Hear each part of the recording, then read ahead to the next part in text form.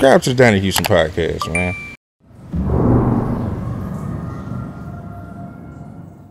This is Uncle Funky Larry Jones, and you're watching Donnie Houston. He's talking to one of the oldest, ugliest people on the radio ever, but he was a bad brother. That would be me with Donnie Houston from Majic 102.1.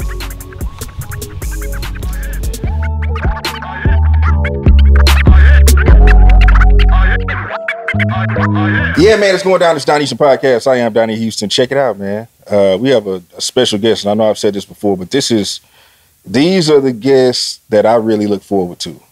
When you talk about Houston, when you talk about radio, when you talk about legendary, this man's career spans 5 decades. He's been doing it, man. I mean, 30 years in Houston. You know him mostly for, running those afternoons on 102, man. And he's not on 102 anymore, which is unfortunate. But the upside is he got some time to come kick it with me today, man. So Uncle Funky Larry Jones, what's going on, man? Donnie Houston, everybody. How you doing, man? Man, I am great, blessed, and thank you for having me up, man. I've heard so many good things about your podcast, the work you've done with all the celebrities. I feel like a hip hop star today, man. I'm in the castle. Well, this is the thing, and I meant to say this too. I meant to get this disclaimer. I am hip hop. You know what I'm saying? But my parents are 75 years old. Mm-hmm. So if you want to talk about, Al Green and Aretha Franklin and all them, if you want to talk about Sam Cooke, if you want to talk about Sam Cooke and the Soul Stirrers, if you want to talk about my grandmother's favorite group, the Mighty Clouds of Joy, we can't go back that far. So it's more than hip hop with me. Yeah. You know what I'm saying? And what I'm trying to do is do more than that, to showcase more than that, because my interests span much more than Houston, much farther than hip hop. So, I just love music, man. So that's why I say it's just an honor to have you here, man. Well, I liked you when I first met you. I knew there was something special about you, and like I said, I'm happy to be here, man. This is good. This is good. Yeah. So we were chopping it up a little earlier. You want to know what was I doing in my spare time? You got spare time now, man. Tell me about this, man. How you functioning with it? 50 years in the radio. It's just a huge adjustment. You know what I mean? And the 50-year part's not so bad because I moved around. Right. I did 18 other stations and 11 different cities before God had me settle in Houston. But it's the recent 102 routine that I got into. So that's been full-time since 2010 when I left Yolanda's show. I started my voiceover company, got back into a groove, and they called and basically said, "What are you doing?" And I said, "I'm available." So we came back for that run. But it's different. I'm a lot older, so that has a little effect on it. I'm in great shape. Just had a physical. All the dots are hitting the right spot. But it's that routine that a lot of us. I could be that factory worker. I'm probably that guy at Exxon right now who's so used to pushing that button every day or turning that valve and doing his thing, and then your bus gets to a stop and it's time for a transfer. Yeah. And God has transferred me into a wait. Sit down, young man. I'm pleased with all the work you've done through the years here in the city, either in morning drive, afternoon drive, and sit down and rest for a minute. So we're cleansing, we're thinking of things.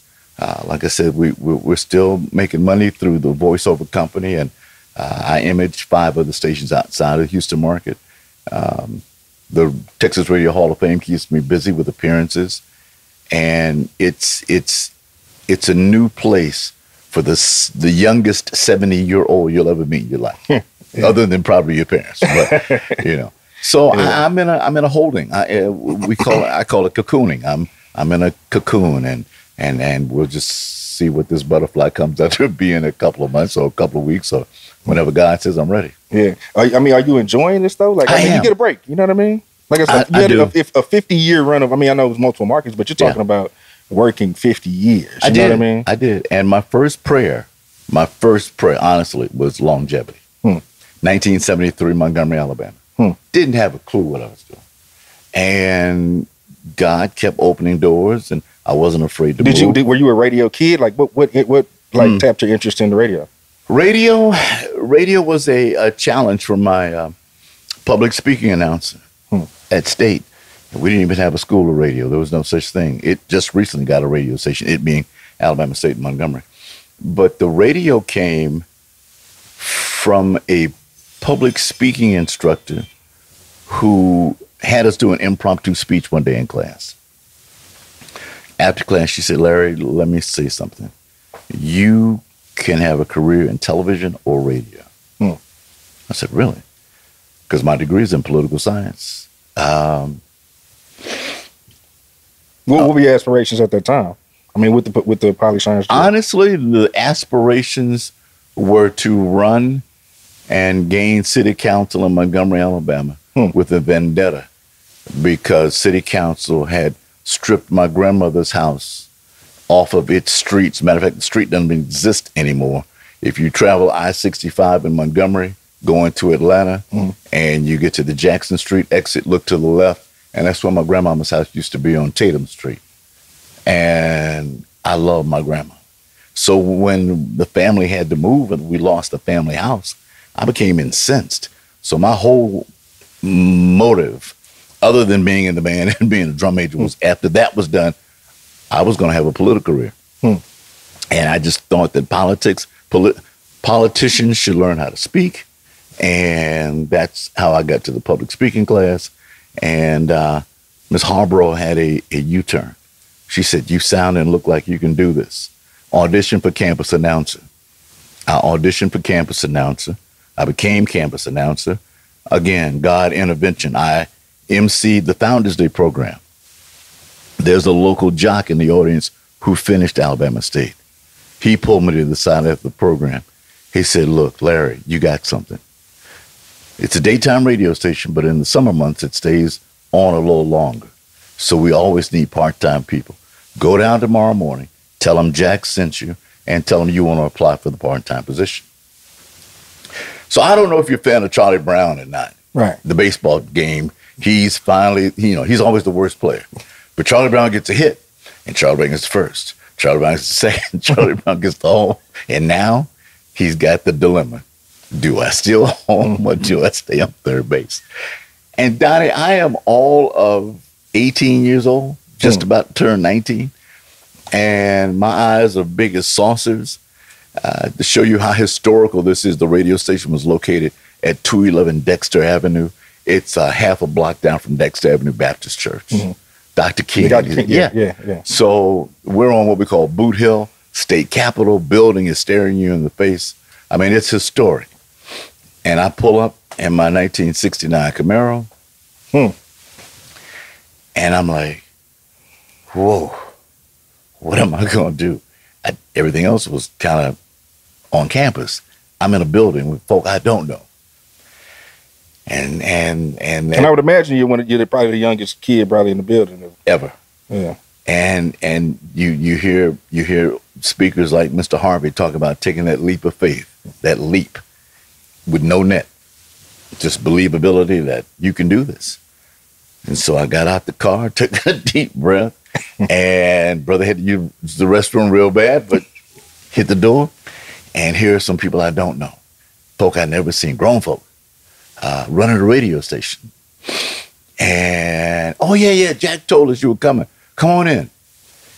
Go back in the back room, and there's 3 commercials back there. Read those and let us hear how you sound. And, oh, by the way, the production room doesn't work. I said, all right, I'm 18, but I wasn't born at night, right? I look around, I'm nosy, I do stuff. Somebody had pulled the plug out. I put the plug in. Thing reset itself. I found the mic, I found the recorder, and I cut 3 spots. And when I finished it, I'm done. You mean you done? That room don't work. I said, well, it's working now. Put it in playback and listen. And they were like, okay. Young boy got some spunk on it. All right, man. Well, you did that. You're going on studio, 15 minutes. Yeah, that look. That same look. So this is all cold. I'm literally sweating to death, about to pee in my pants, but I passed the first little goofy test. Donnie, I take the studio. I learned how to cue because we still have vinyl. We're queuing up records and I'm placing carts in the deck for commercials or top of the hour ID, and they come in with the classic black, I'm going to show you how to do a thing. That does that does that, this does that, those are the turntables, and there's the microphone. And oh, by the way, you got to hit top of the hour, 4 o'clock for the National Black Network News. Cool. And the record's trailer. Broken down, busted headphones. Find the cue. Find the record, which was Earth, Wind, and Fire, Shining Star. I was going to ask you, what were you playing? My first record was Shining Star, Earth, Wind, and Fire. Man. Got it queued up, hit a drop, let it go. I said, all right, I got 3.5 minutes to figure this thing out. So I found some cuts that were timed. I was fairly good in math, so I was back timing all the way up to match the clock to get to the top of the hour, which was the most important thing. Cracked the mic, did some corny breaks and some stupid stuff, some PSAs, and get ready for the top of the hour. So I'm back timing. I got record playing, and I'm hitting, and I hit the ID, 1600 WAPX Montgomery. And it gives the trailer for the news. Pots open right at 4 o'clock. And it's ticking. And it's dead air. Because it's dead air. I'm like, all right, smart boy, what you gonna do? Fire up that instrumental again. Get something back on the air. Don't open the mic. Just let the music play. And let's see what kind of foolishness this is. And sure enough, 20 seconds past the top of the hour, on purpose, the news comes in. Get the news on, shut everything down. I go to the studio door, and they standing there applauding. Passed every test they put up for you. They said, boy, and no need of you going to the restroom because you done peed all over. I said, yeah. True story. You peed on yourself. Right hand to God. Well, you were in the groove. You're trying to find everything. Yeah, you did so much on your mind. Yeah. And I'm like, okay, but whatever. All right, because I'm going. I was already sweating like a pig. It was hot in there, man. This is 1973 in the worst radio station in America. But here's the story. Come out the door, they start applauding, and they laughing their ass off. Said, boy, you pretty cold for the first time. I said, I just did what made sense. And y'all pulled the plug on that production room on purpose, didn't you? Oh, you called them out. You saw that. I said, and y'all set that clock 20 seconds ahead because y'all knew it was coming. So you knew the time was off, didn't you? Man, we had to see what you're going to do. We had to see what you're made of. Did I get the job or not? Right. Well, 50 years later, yeah, I got the gig. Was heard by more people than I realized. White Cat came to me one Sunday after I got off because I did everything, Donnie. I ran Dr. Ike, Frederick D. Eicher-Encoder's tape on Sunday. I had 15-minute gospel singers who came in and paid $15 for 15 minutes, and 8 of that 15 was them thanking their sponsors. I collected the money for the program director. He didn't trust many people. When everybody finished, I got the tapes on and stuff ran until the next jock came in for his shift. Al would come in. I heard you, boy. You're on a tight board. And I always prided myself on being a good technician. You got my money? I said, yeah. Here's, and he counted up. Yeah. And you're honest too. I said, hey, what's the steal for? You know? Man, you are not like anyone else we've ever met. Half of them couldn't get past the goofiness in the production studio. So you already said some crazy stuff. So there were life lessons. There were new boundaries being in place. All the things that we now have terms for. I didn't know what any of that was. I survived. I jumped off the cliff and I landed and I made it. And but I've always been a performer, always been a showman. Being a drum major at Alabama State was one of the best things that ever happened to me. I was a drum major before at a predominantly all-white high school in Landover, Maryland. Broke some color barriers. What'd you play in the actual I band? played 3 instruments. I played trumpet, I played flugelhorn, I played French horn. Well, 4, I played baritone. No shit. You still play now? Can you still play? I have just been recently encouraged by family and friends and a great producer, Miss Raven Carmuster, to go back and put the chops in. I tell you, the last time I played professionally was at the old Westin Hotel up on the rooftop. There was a club up there, and a group came in from Dallas Brass and Electric, and I sat in with them, did 2 sets, put the horn down, and walked away. So some odd years later, here I am about to reinvent and see if I can.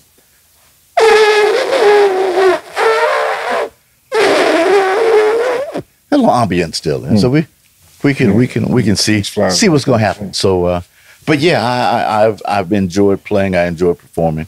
And this was pre-SWAC, so a lot of your fans may not know that Alabama State was not in the SWAC, but I think that was one of the smartest moves the school did. Competitions are great, bands are off the chain, and these kids are performing every week, pouring their hearts out. No matter, Mississippi Valley, Alcorn, I never get it right. I'll figure it out. Now FAMU is in, but Bethune-Cookman, I just love the energy, man. So I'm still a band head at heart. I'm a band kid too, man. I grew up percussion. You know what I mean? Okay, yeah. Middle school and high school, and then I kind of let it go after that. But yeah. I produce now, but growing up, it was in you. Yeah, man. My grandmother wanted me to learn piano, and I'm probably going to take some class to honor her now at this stage because she wanted me to. You weren't trying to hear it at the time? You weren't really trying to hear it at the time when she was trying to get you to play piano? The piano at my grandmother's house, Donnie, actually scared me. It was an old upright, and it just looked like it was haunted. Well, I'm a little kid, so I was it spooky object that makes noises, boy. And I'm like, because at night we thought we heard it play, And so I said, no, I'm gonna find something else. So one of the band directors at State suggested I start on a cornet because it was small. I started at 5. I started playing. Wow. I started learning at 5, and just basic scales and God, I drove my folks crazy with Twinkle Twinkle Little Star and and every little horrible sound. But every good boy does find FECE. You learn your scales and your spaces, and it never leaves you. So. That's basically how I got to State, and then the turn to radio came, and I have not looked back and have not regretted one day in all the cities I've worked. It's been a tremendous run. How long was your run in? Because you were saying somebody heard you while you were in the smaller station. How long was your run at that particular station before 6 you went weeks? On? Oh, you just did 6 weeks there. 6 weeks, and White Cat called request line. He said, man, I don't know really who you are, but you sound great. I said, okay. He said, I'm blah, blah, blah, blah, blah from WRMA 950. Now, this was a 24-hour AM. Formatically, it would be somewhere between KRBE and maybe 97.9. But a lot more pop, more hip, but it was very, and it was playing the top black cuts of the era, and man, when I got there, it was like a whole nother world. And this is still in Montgomery. Yeah. So that radio station was located at the transmitter site, and there's stories with all these. So I hope we have time. Sure. Okay, so he tells me how to get out to the radio station. It's in a double wide trailer at the transmitter site. And like I said, it's an AM station, directional. So there were 6 towers, and it had it was a 100,000 watt AM. I'm sorry, 50,000 watt AM, and daytime, all of Central Alabama. At night, you could barely hear it in the parking lot, but that was okay because they had to protect the other channels at 950 coming in. So my first shift was midnight to 6. Sunday midnight to 6. I actually filled in for a guy who didn't show up. And are you getting paid during these times? Like what? Yes. Yeah, I'm getting a box of donuts and coffee. and let's see, gas was 32 cents a gallon back then, so probably $10. $10, but for a college kid, hey man, sorry. it was good. Yeah. So And it was in an environment where I heard things a little differently. My first break, my only break, before the hotline went off, was 950 WRMA.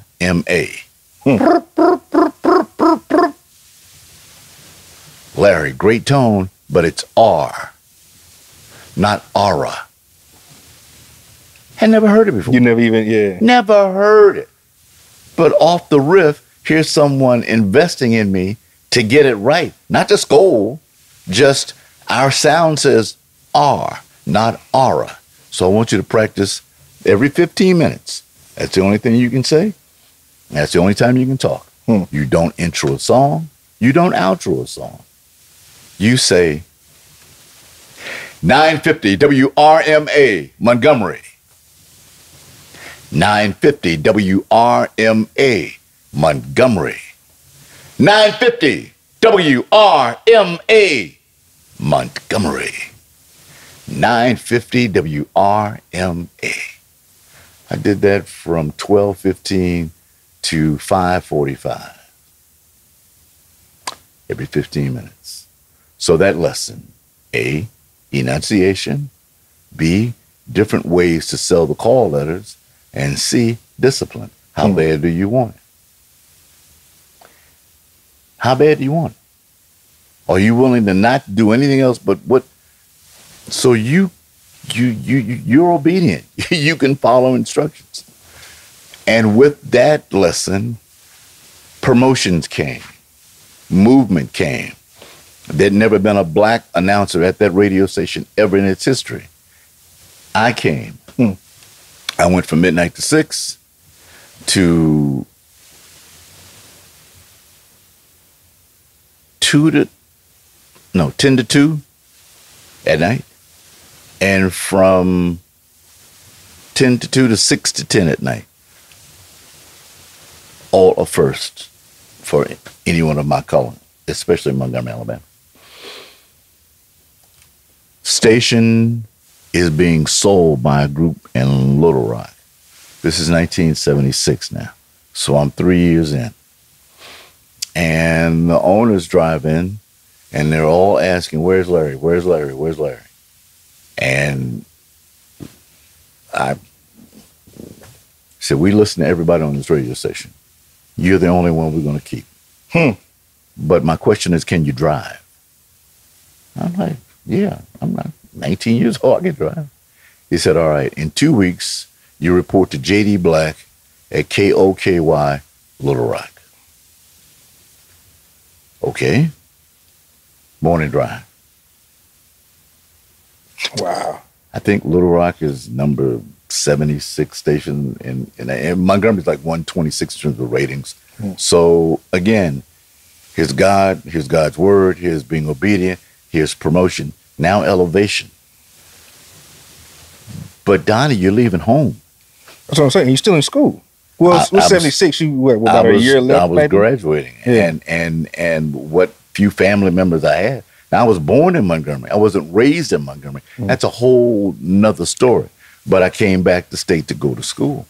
And being a drum major at Alabama State, working in the radio, on the radio in Alabama, Montgomery, you're a big fish in a small pond. I mean, the parties and what little action life we had in Montgomery, but you were the man. And all of a sudden you're challenged. Did you ever question on if you were going to go or not, or you knew immediately I'm going? Well, I had to think back to that first day when I went to WAPX. I was nervous, but I got out the car to go get the job. So I kind of relied on that swag, you want to say, to do it. So they gave me, $500 cash and traveling money and a map. And with no GPS, this old school pull-out map to get from Montgomery to Little Rock. And I chose the scenic route through Birmingham. I went through Nashville. I went down through to Jackson and then over to Little Rock. And I show up And I asked for JD Black because the station was at 1440 on the AM dial. I still remember some of the slogan. 1440 on your AM dial. The ear-conditioned sound of soul. Mm. The black spot on your dial. KOKY. That's crazy. You can still spit this stuff like this. Donnie, I practice every day. You'd be surprised. I just got off of a session with one of my heroes, a guy by the name of Robert W. Morgan, who was morning drive at KHJ in Los Angeles. This is 1965. And his air check is in my phone now. But he was the new revolution of what they call the boss jock, boss radio. And Robert W. Morgan was at 93 KHJ, Los Angeles. I was blown away. I'm like, and these are white cats with rhythm of black cats, and they're dancing on every beat, and they're moving in and out, and they got a 1 2 3 4 2 2 3 4 3 2 3 4 4 2 3 4 stop.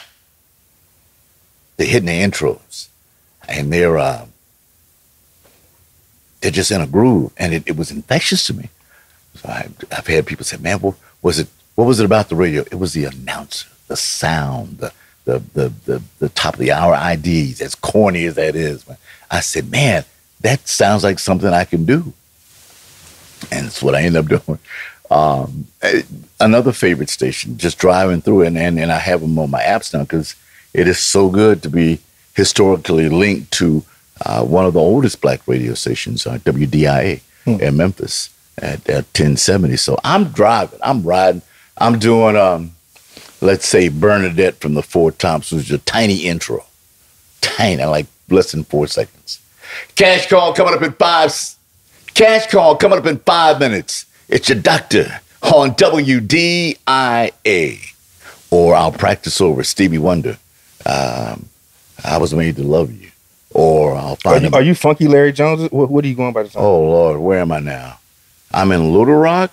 I really had to get rid of the name because he was a cousin to Bobby OJ and Eddie OJ. I was, for a season, Lord forgive me, I never said I'd mention his name again because he was a horrible person. Great announcer. He was a kid. He's 22, 23 years old, and he did what all great announcers have done. The flowers were plentiful. Yeah. And so his name was Larry OJ. Larry OJ. Ugh. You won't find that on any resume. Or this is the first, by the way, because I shot him about 20 years ago. Then the great name change when I came to Houston the first time, early as 1980. That was the first time I showed up. That was a short run. But I just left Little Rock, called down to, and Majic was all of 4 years old at the time. Oh, you go from Little Rock to Houston? Yes. I'm sorry. Yeah. I spent 4 great years in Little Rock, and I got a call from the owner on the request line to come to Houston. And my dad was dying of lung cancer, and again, after a couple of years in Little Rock, there's elevation. You're now program and music director. You're now doing morning drive. And I got to tell you, Don, you're the man in a bigger market. Yeah. Right? So I'm like, and I turned him down. Mr. Lang was a very unique person, Mr. Monty Lang. He said, I know your dad is ill.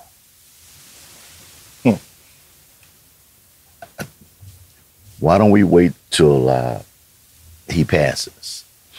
He was terminal. This is 79, 78, 79. Technology with lung cancer. And he was a two-pack-a-day cat. So brilliant, he had his doctorate, but goofy in life with taking care of himself. He died at 54. Oh, wow. But they took out 1/3 of his lung and was treating him heavy with chemo. And the chemo explosion turned into other stuff, and he passed away. God rest his soul. But so Mr. Lang called back, oddly enough, after my dad passed, and I'm like, "Who are you?" You know, what is this, CIA, FBI? He said, don't worry about how I know you. I just know you're ready for Houston, and Houston's ready for you.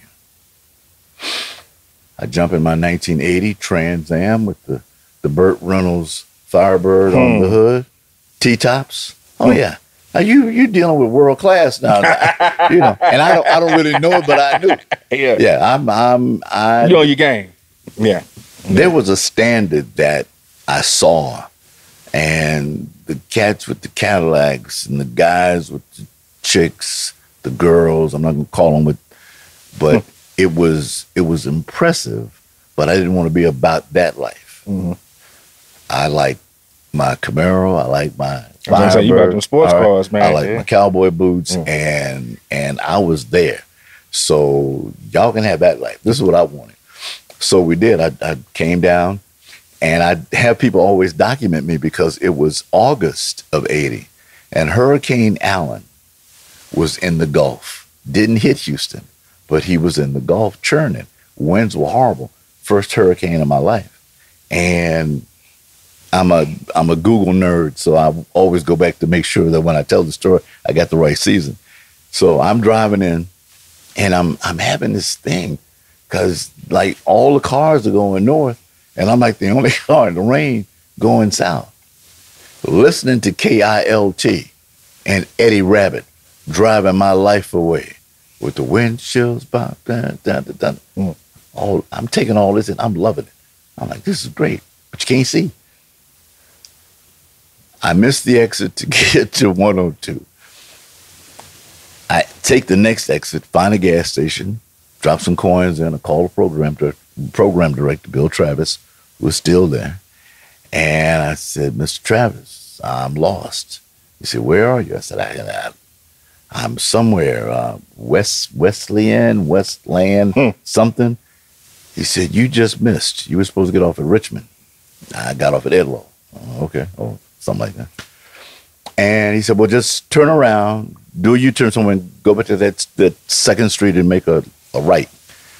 And the first 102 was at, I want to say 3303 Richmond at East Side, which is a block around the corner from Lamar, or thereabouts.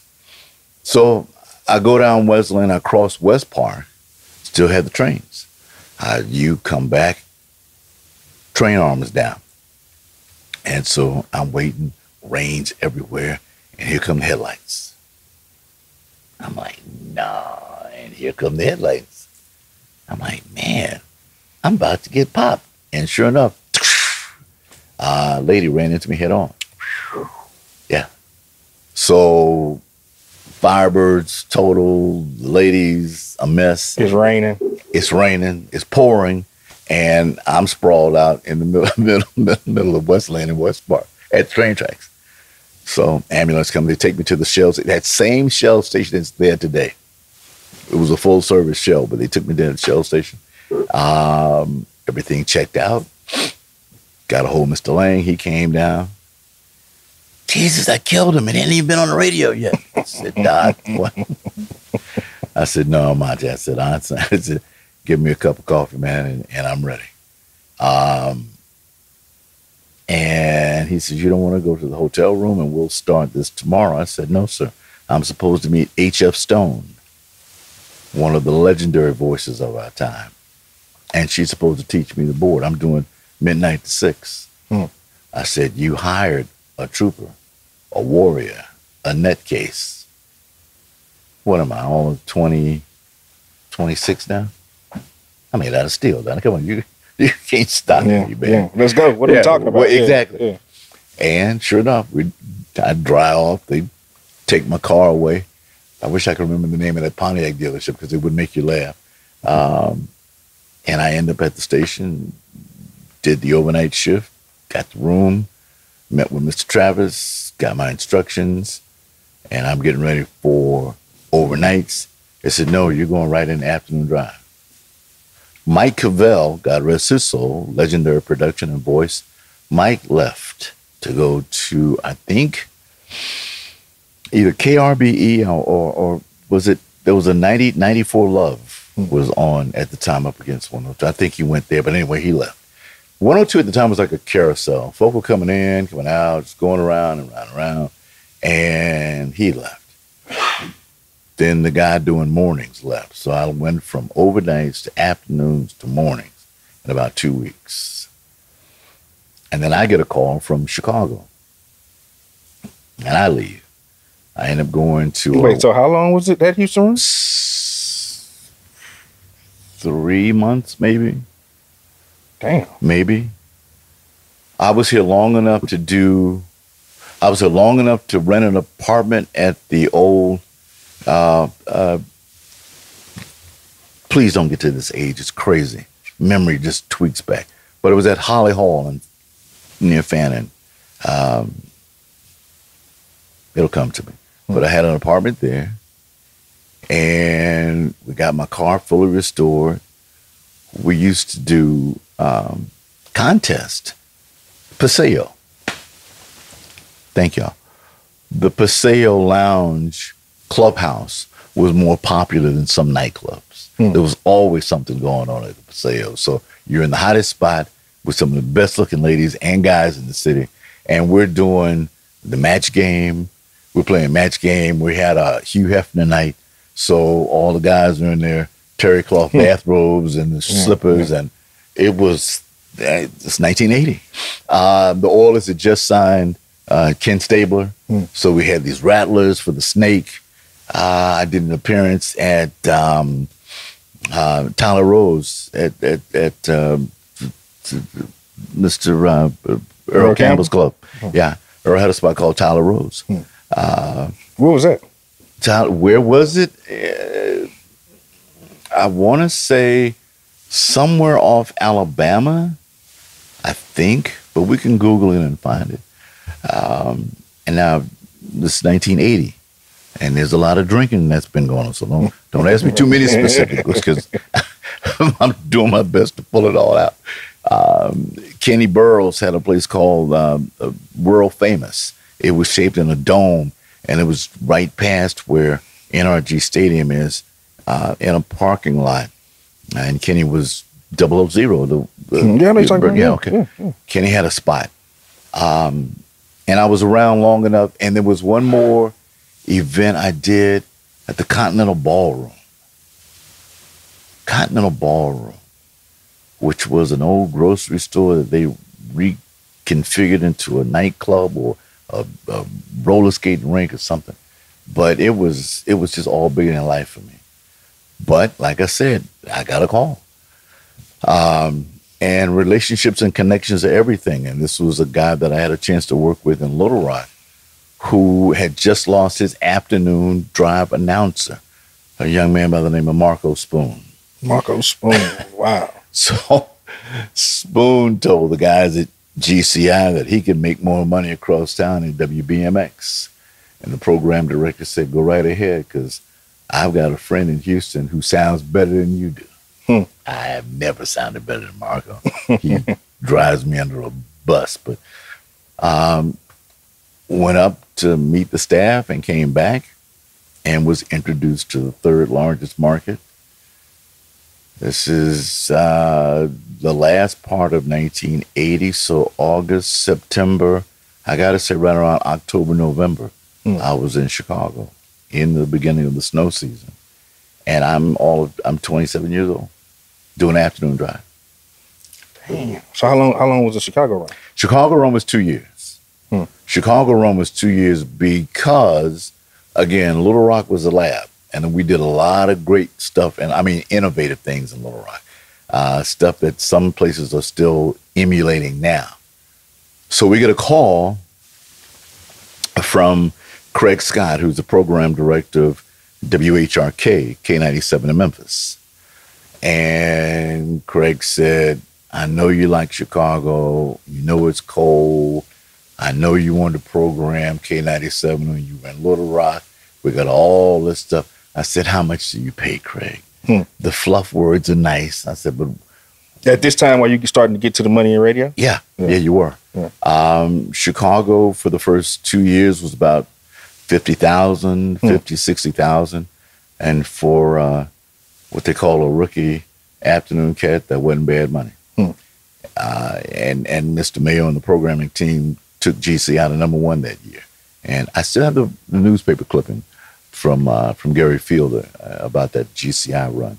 So I think because Craig asked for morning drive and to program, I think I signed in Memphis in 1982, somewhere near 75,000, which was ridiculous. And I'm now, what am I? You're still young. Very. Yeah. And not married. And single. And goofy. Okay, what kind of shit you on, Larry, at this time, man? 75K Larry, man. What are you on at this time, man? Now you have to bring me into today's conversation. You said, "What am I on?" What are you on? Like, what is your mind? What are you doing at this time? How are you living your life at this time? Like you right say, now? No, right, you ain't right, got, right. You got this money. You ain't got no kids. You ain't got, you don't have no wife. No, you good. My partner for life, Jimmy Smith, and I have a townhouse in West Memphis, just across the bridge. And we are up in the lab every day and every night dissecting how we're going to take Memphis, meaning how we're going to win. It's a 4-black station market. So you've got WLOK, you've got WDIA, you've got FM 101, and you've got K97. And K97 came on in the last era of the sweet disco swing movement, and it was one of 3 in the entire Plow broadcasting chain. Memphis, Baltimore, Atlanta. And Jimmy and I made up our mind that we were going to find the sweet spot. I'm a strategist.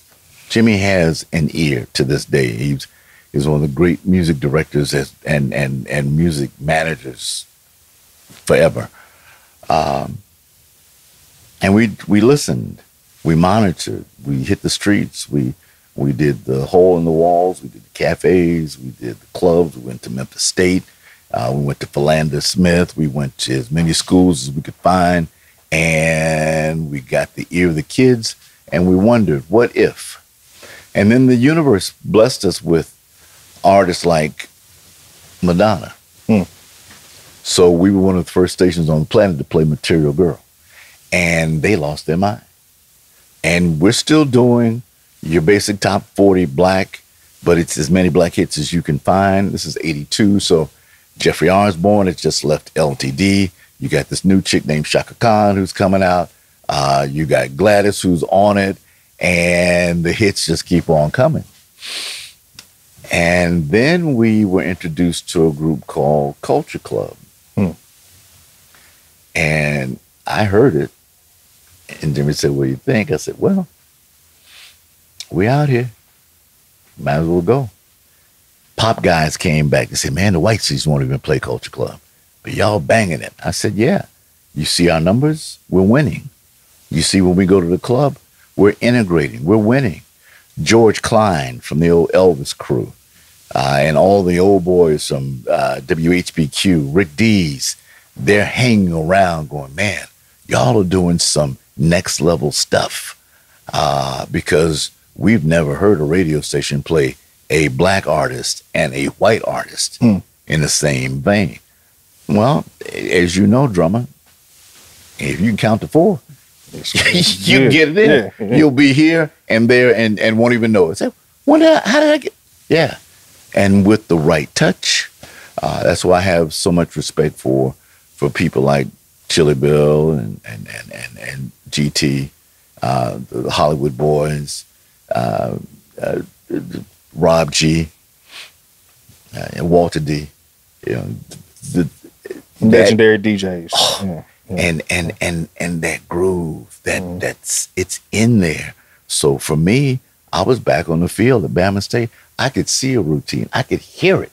And that was part of the gifting. So when we found the strategies where to put it in the programming clock to make it make sense, not trying to scare anybody, but it was different. It worked. And it kept working. Pop acts like the Pet Shop Boys, West End Girls, Groove, nasty. we introduced Steve Winwood. Not only higher love, but roll with it. Doobie Brothers was a staple. Michael McDonald was a next door neighbor, and plus he's from St. Louis, and he'll tell you, I got this groove by listening to OWESL, which is a radio station in East St. Louis. So the groove has always been important to me, will always be important to me. That sound. And we did the same thing when we found our legendary slow pieces. So the Memphis run went from 82 to 84. I'm now with a young lady, and she's with child. And we own Memphis. That was the goal. We always tried to become that station, and we did. Plus, Plow Broadcasting, sharing Plow Pharmaceutical. You may have some of their products in your house right now if you use DAC caulking, or if you use Dr. Scholl's foot spray or foot pads. That's the people that the pharmaceutical had these radio stations across the country, and they had 3 black stations, and we dominated. And unfortunately, they sold the radio property off to build some new super drug called interferon, which was supposed to be the cure-all of cure-alls. Never did work. But that's how they eventually were sold to iHeart, their current owners now. I left to come back to the team that owned 102, the Amaturo family. They owned 3 as well. It was Houston, St. Louis, and Detroit. And in 1984, I found a home in St. Louis with a young man by the name of Kevin Woodson, and the doctor was born. Doc Jones came to life. So it was Doc Jones, Kevin Woodson, and the Wake Up Service from 1984 until 88 in St. Louis. My first and only child is born. She's embraced by the then St. Louis football Cardinals, the St. Louis baseball Cardinals, and we had missed out on the St. Louis Hawks, because they'd gone to Atlanta. So the sports teams loved us. Mr. Augustus Bush himself blessed my child. We were invited out to the plant, Anheuser-Busch, and I kind of thought St. Louis was going to be it, and I was really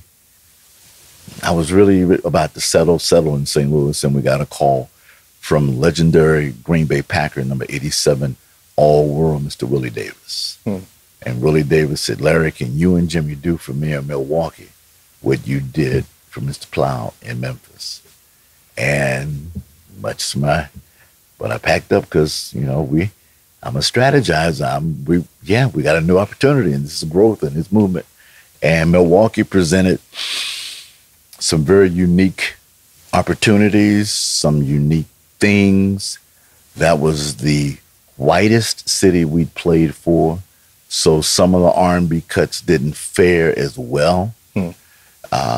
It took them a minute to catch up to the Barcades and Holy Ghost, but everything else we played, they received. And again, here's a market that wasn't playing Pet Shop Boys, wasn't playing Culture Club for whatever radical reason. And you got these 2 black kids coming in, and we're lighting it up. So much so that Chicago calls again. So my partner Jimmy gets a call from Mr. Hiram in Dallas, and he's off to K104. And I get a call from a legendary programmer, Lee Michaels. Milwaukee's only 90 miles away from Chicago. So Lee says, "Can you come do that again in Chicago?" So where we at right now when you come to Chicago? What year is Chicago, this is like 86, 87? 86, 87. My run between 87 and 89, I had to write it down because it was like 5 stations. Yeah. It was nuts. One was because of a buyer who instructed the owner to dismiss all the staff because they were going another direction. I go back across town to one of my old other stations, which was GCI. Doug Banks was still alive, and they had a young man by the name of Tom Joyner doing afternoons. And I am a freelance swing announcer. So, again, another record set. they're so happy to have me, and we're good enough to do a lot of different things. So Doug hires me as another producer for his show. I was in charge of editing the morning show, getting the next morning promo ready. I had to make sure that stuff was clean, stuff was put away. I was organizing. So as much as it was a grunt job, it taught me how to put things in categories and where stuff belonged with headphones. And that's why I'm such a nerd with that now. Because, man, he's mean. He's this, he's that. Well, no, you learn to take care of your stuff, because I'm working in Chicago with some of the greatest names in the business. And we put stuff back, young man. We some old mama stuff, right? But it works, because you have the Walter Paytons of the world, you have the Michael Jordans of the world coming, and you don't want to look raggedy, you know. And folks finally start to get that there's an etiquette level to this thing. You have to wash, take a bath, and and stop all that putting on 12 things of cologne. You stink, man. So just life lessons learned. So there was an opportunity for me to join that staff. And here again, I'm thinking, this is my second run through Chicago. I got my kid, and maybe it's time to just settle down, and all the signs. My dad graduated from the University of Chicago. You lining it up. Oh, and I have a decent name. Yeah. All right. I'm not the Herb Kents of the market. I'm not a Doug Banks. I'm not a Tom Joyner. But I got a decent run, and we're doing things in a place called the Copper Box 2, a spot called Oasis. It was good. There was a spot over in Gary, Indiana, where Mr. Charles Warfield, you know him as Wham, saved my life one night. So just you say save your life. What happened? On Tuesday we had a ladies' night. GCI did. And that particular night, there was a young radio personality who happened to have an eye on the owner's daughter. And when I can go old school on you and tell you she was fine as frog's hair. Yeah, I know it. Yeah. And boy, I zoned in, and Pops and all the uncles saw me zoning in, and she zoned back. Ooh. Get that blanket. Man, it was like Wild West. Bottles started flying, and man, you can't touch my chocolate. Mr. Wham grabbed me by the yoke of my collar and said, "Doc, we got to get you out of here. Just hold on." And that's how Charles Warfield and I became lifelong friends.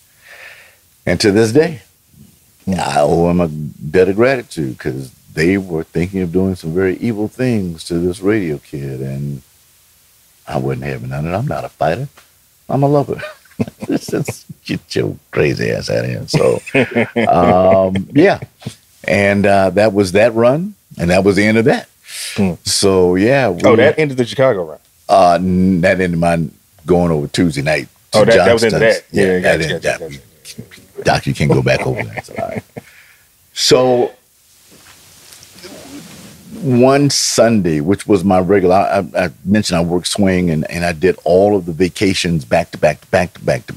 So I'm on for Doug. I'm on for Yvonne Daniels. I'm on for Chili Childs. I'm on for Tom Joyner. I'm on for Marco Spoon. I'm on for the Legends of Black Radio in 1987. We do a countdown show where we have 3 announcers at 3 remote locations. And I'd seen this on television. So at the time, the program director, Sonny Taylor, I said, "Sonny, we should have 3 different remotes, equipment set up so we can go live from the Rosemont Horizon." Luther and Anita Baker were doing New Year's at the Rosemont Horizon. There was a big party down at Navy Pier. And then at the McCormick Center, it was just this house party with, what's the big house boy's name at the time? Because they were just coming into their groove. So house music was starting to make its appearance in Chicago. And Sonny said, "Okay, and who's going to run it?" He said, "You are. Your idea, you're going to run the studio." None of this had ever been done before. So they bring in 3 separate mixers for 3 separate mics. They got Banks hooked up with a leveler, and he's walking around the. I don't know the name of it now, but Rosemont Horizon. I think obviously it's changed names over the years, but Doug is live at the Rosemont. Harold E. Rush is live at Navy Pier with Irene Mojica, and there was another jock. I can't call their name right now, but they were live at the McCormick Place. And literally the term, we've got the city covered like a blanket, came out. Now you've got a high profile black radio station doing the most than anybody else in the city. And this is legendary WLS, The Loop. It just doesn't get any bigger than this. And we're putting on a production. And here I am every break. So what I saw on television was the lead introduced, did the thing, and he threw it to the next announcer. And the next announcer did it, and they threw it, and they threw it back to the station. ID going to a stop set.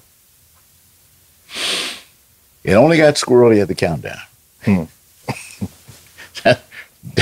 Doug is the lead, so Doug is supposed to do the official countdown. Well, you got Marco and bait parties, you got folk drunk, and you get everybody's brought in the new year before the official new year out at Rosemont with Doug. But one of his classic lines is, "Happy New Year. I'm standing here with Luther. How does it feel?" Luther says something. He said, "I know about Luther. I don't give a damn. I'm going to hug him." So he gives Luther a hug, and, in 1987, 88, folk, they're tripping. So that was that classic piece. 3 days later, I get a call from Miss Sharon Haywood. She said, "There's a rep in Chicago who says you are what Mr. Charles Warfield and the team at WBLS New York need." New York was never on my radar, although you're going to do it. As Pop said, if you're going to do trash, you're starting it back, I expect you to end up as driving the truck and then owning the damn thing. I said, okay. So I auditioned for New York. I got New York, and this is part of that 5-station run in a bunch of years. New York was interesting. New York, major challenges. Wait, this is WBLS? WBLS. This is hip-hop. They're playing hip-hop over there, right? No? All this is R&B. Hip-hop is just beginning. So you had... But that's what I'm saying. BLS wasn't early on? They weren't on it earlier? There was a hip-hop show on the weekends. But what we did, and I say we being the format in that space, there were songs introduced, like Dougie Fresh you'd hear. God, I can see him with the coupe. He had the leather stuff. And Kool Moe Dee you'd hear. KRS-One you would hear, but it wasn't in regular rotation. It was just in the mix some kind of way, yeah. Because management knew it was coming. They knew it was coming. But in a balanced world, you're trying to keep both of the best worlds, or best of both worlds, and that's what happened. So in that was pretty much the last swing of the true R&B, and then swinging into the hip hop age. And then Houston called. Houston calls, and this is 89, 90. I had a New Year's Eve show to do with Grace Jones at the Underground. I said, "Y'all let me make this money, and I'll start in Houston." So I came back 89 to 92 to do afternoons. When you come here, what do you come here to Houston to do? Were you on with you came, this was like when Jimmy Olsen and all them and all these radio stuff was on. I don't think y'all worked together, but I want to say he may have mentioned you being on the radio around the time that he was on. This is the evolution of the box. Like I said, this is the beginning of the whole hip hop movement. Yeah. So I tell you, I'm doing afternoons. Portia Fox had just left. One of the larger names, Jim Snowden, had just left. I think Doc Kilgore was still with us. Greg Street did nights. And it may have been the last run of Rudy V at night into a kid by the name of Chris, because Rudy was off on his path to do Dallas, which, God, what a cat. So yeah, there was that era. I used to cut promos for Street. He was always rolling, and he would take me down to the old Front Door Club in Texas City or Dickinson, and he always worked these smaller out of towns, and it was amazing. Greg would come back with buckets of money. Man, it was just good stuff. So I learned a little hustle from Greg, and I'm so happy he's doing well in Atlanta now, man. Greg, she's a real legend, man. He's real radio legend. Man. So he's a good friend. So yeah, that was the 92 run. I get a call to go to Baltimore. A small company called Radio One has all of 4 stations. 2 in Washington, 2 in Baltimore. In February 14th, 1992, we kick off Majic 95.9, hits and oldies. So we're playing the best of the 60s, 70s, and 80s. We fixed that to play the best of the 70s, 80s, and we begin to introduce the 90s. Now, this is 92. So this is a legendary oldie station. But you can hear, and the ears have gotten a lot better. So my new artists were Smile, Mariah Carey, Alicia Keys, Tony Braxton, Boyz II Men, some little group called New Edition. Played them when they were new. That's how deep this run gets. So you not knowing, but you hear it. You have no idea how large that impact, but it matched the legendary songs we're playing. So I'm still playing Eddie Kendricks, Temptations. I'm still doing some LTD, and I got these new kids with all this pop behind me. And we turned Baltimore around. We turned DC around. And 1994, 95, I'm back, Smoking Tony and the Bandit, leave 102 for mornings. Well, Tony did. TC Bandit stayed for a minute. That was my first co-host. I'm coming back to put together the Jones and Company morning show. And every idea I could think of from Doug and legendary announcers that I worked with, heard, like I mentioned, KHJ with Boss Jocks, Robert W. Morgan, and their wit interest me, their skits interest me, and I was trying to do it in a black version, something no one else had heard or did. And after you borrow from someone, you're going to wake up one morning, you better have yours because their stuff is done.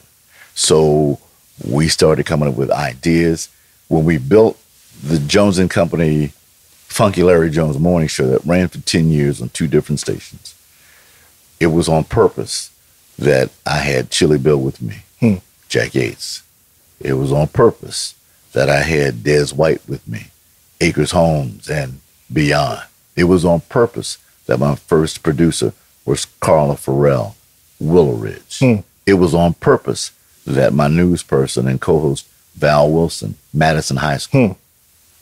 I got all Houston surrounding me. Yeah. And I'm the most curious announcer this city has ever had about the H. I want to go places. I want to see stuff. And I want to know. Tell me the history of Riverside Hospital. Tell me the history of Jeff Davis Hospital. Tell me how Allentown came to be. What is Frenchtown? Oh, Fifth Ward. Show me Wheatley High School. I want to know. And like, Larry, nobody has ever asked us to do this. I said, well, I ain't everybody. Spend many a night at Lockwood Skate Palace. Just being nosy. Just being nosy. And watching and listening and watching to make sure that we were in pace and had a sound that reflected the city. And that's all I ever wanted, man. We played for the city. My heart was to the city. People were like, oh, God, I got to shout out Miss Joyce Beal, who worked at Tidwell Elementary forever. She was an administrator. And her first phone call was, Foggy, Y'all don't never come up here on the north side. Y'all always down there on the south side. Y'all just do stuff on the south side. We got kids up here on the north side that need stuff. We need a fundraiser. We need a toy drive. I said, all right, Miss Joyce, no problem. Go back to my then general manager, Mr. Jackson. I said, boss, we got to hit the north. And he said, okay, where we going? I said, well, I only know about the Lockwood Skating. So he said, well, we'll do that. And then we ended up doing a Stop the Violence tour at Wheatley.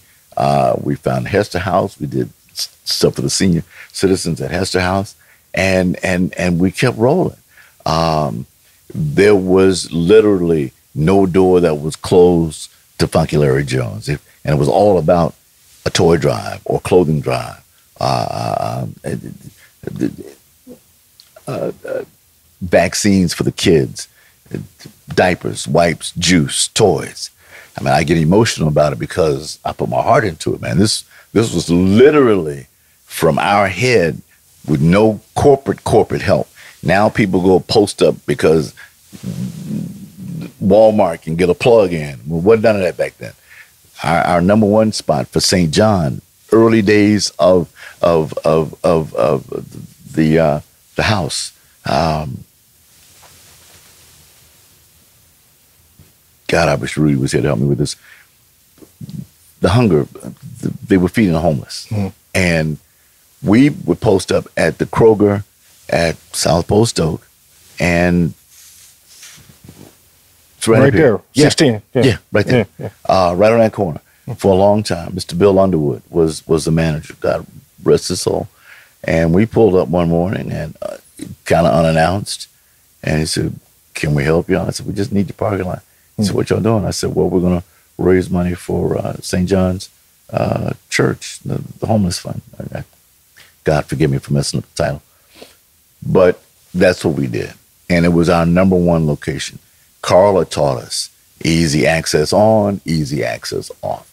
Folks who didn't have anything, who wanted to give, could go in the store. If it was school supplies, they could buy a couple of reams of papers and some pencils and drop them off just to be a part of this thing, because we made people feel good about it.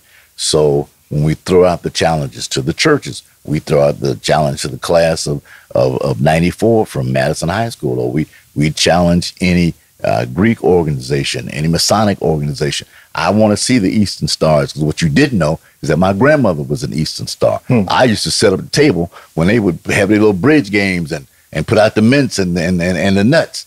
So I know these things, right? That was his job. So it became personal. We would ask if we had tickets to give away to the largest donor.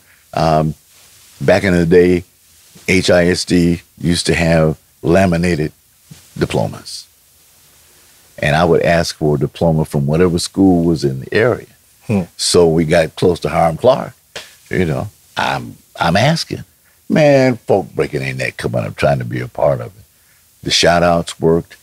We did a couple of crazy things that I'm most proud of for April Fool's Day. And man, y'all pulling this all out of me. Donnie, I'm only doing this with you, man, because this is stuff I don't think about till you ask.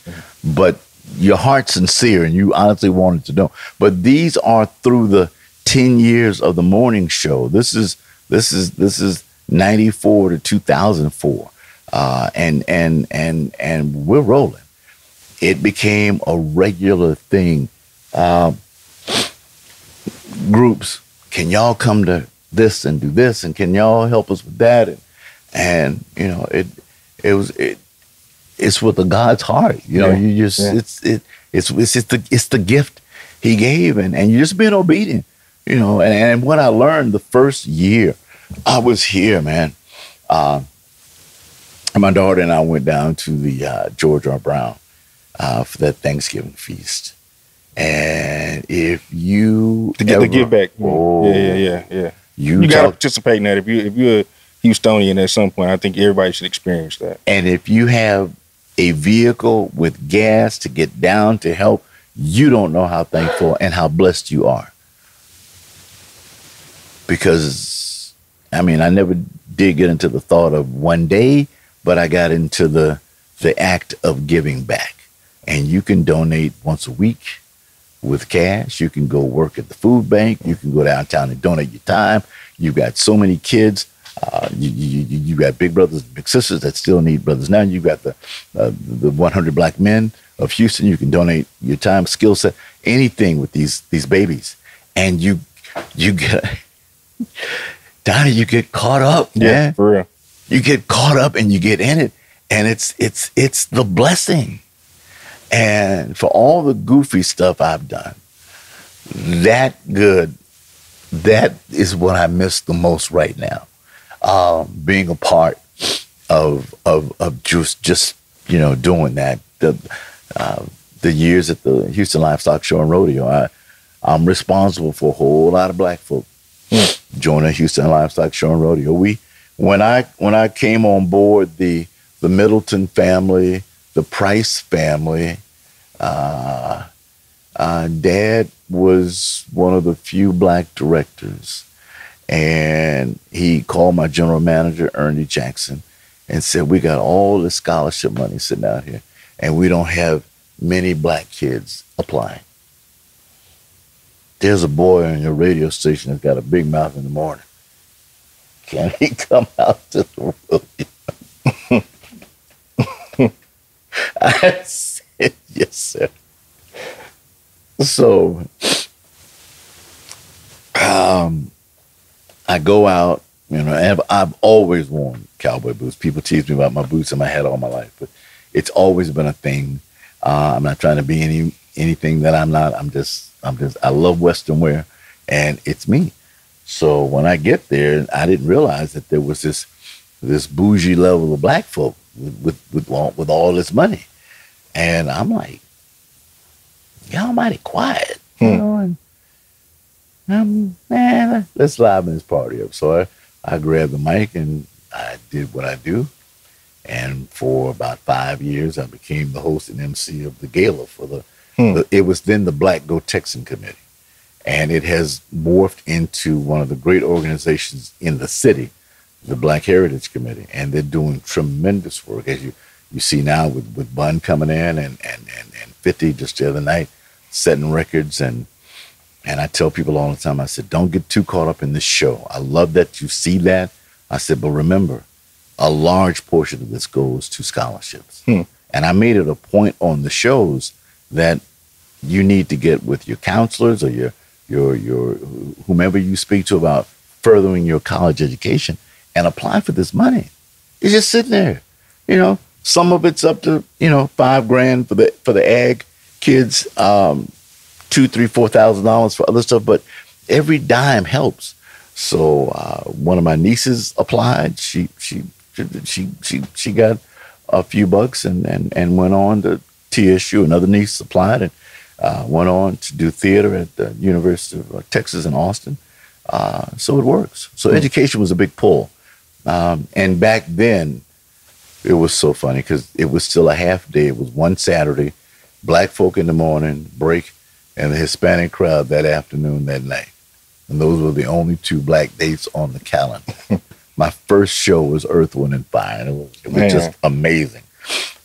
So that's how but all of this rolls under the umbrella of community service and give back. And that, Donnie, honestly, has been the essence of me in these 30 plus years in this city.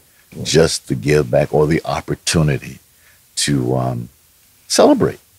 Celebrate someone's birthday or anniversary. You can only imagine how many people I've prayed with and prayed for when their parents were transitioning, or the loss of a child, or a listener would tell us that the baby we saw on Channel 13 the other night, that was their niece, and they're in tears. I had this Caucasian lady call Rudy one night and say, my daughter's missing. Can you get on the radio? And back then we could, after we checked in with HPD, and Rudy said, it's too heavy for tonight's show. I'm gonna leave a note for Funk in the morning. And I go on, we make the proper calls, and we're cleared to ask, had anyone seen this baby? And one old grandma called, Uncle Funky, we seen this little white girl over in Acres Home. I don't know who she is. We know she sure don't belong over here. But I can tell you where she is. Y'all want to send somebody we ain't get her. So, yeah, that. And it was like that. And so we go and we save this kid. Channel 11 did a follow-up story with me about it. Just a lot of human involvement. If you Google if you Google Jerry Springer and ask for Funky Larry Jones, I did an episode on Jerry Springer. You on Jerry? Yep. No shit. What you was doing on Jerry? Funky Larry Jones versus the Klan. Oh, you did one of those? Yeah. Yeah, I'll let y'all dig that one up. Okay, how did you even get tapped for that? Interview. Jerry had completed a book when I was working in DC, and we did his interview. And I mentioned to his promoter, I said, well, I was born in Montgomery, Alabama. If you ever do another show on the Klan, I'd like to be in the audience. Fast forward, I'm now back in Houston, and I get a call, and it's from Springer. We're doing another Klan show. These women are breeding. Well, that's what it's called. I'm a breeder for the Klan, but they were having babies to be raised in hatred, just strictly hatred. And they said, we remember you wanted to be in the audience, yada, yada. So we'll do you one better. I'm set. And then I get a call. The activist who was going against the Klan can't make it. Would you do the show? I mean, like on the set? And I get on set, and it's fascinating. You tripped out on that? Oh no, I handle my business. I brought the funk. Yeah. You look it up. I'm gonna look. I brought the funk. The funk. So the Jerry thing, it's not contrived. This is all real back and forth. There were elements that were too silly to be real, but bottom line, yeah, I could have. They were really from the Klan and really felt this way, and it was There were clips from them in this little small town in Florida, and in current politics and since the Pandora's box has been busted wide open, you see how deep this hatred thing is, and these people are in pockets. You know, they may do business with you, but after that, oh no, they just as soon as shoot you. You know, like the little boy in Atlanta, in his neighborhood.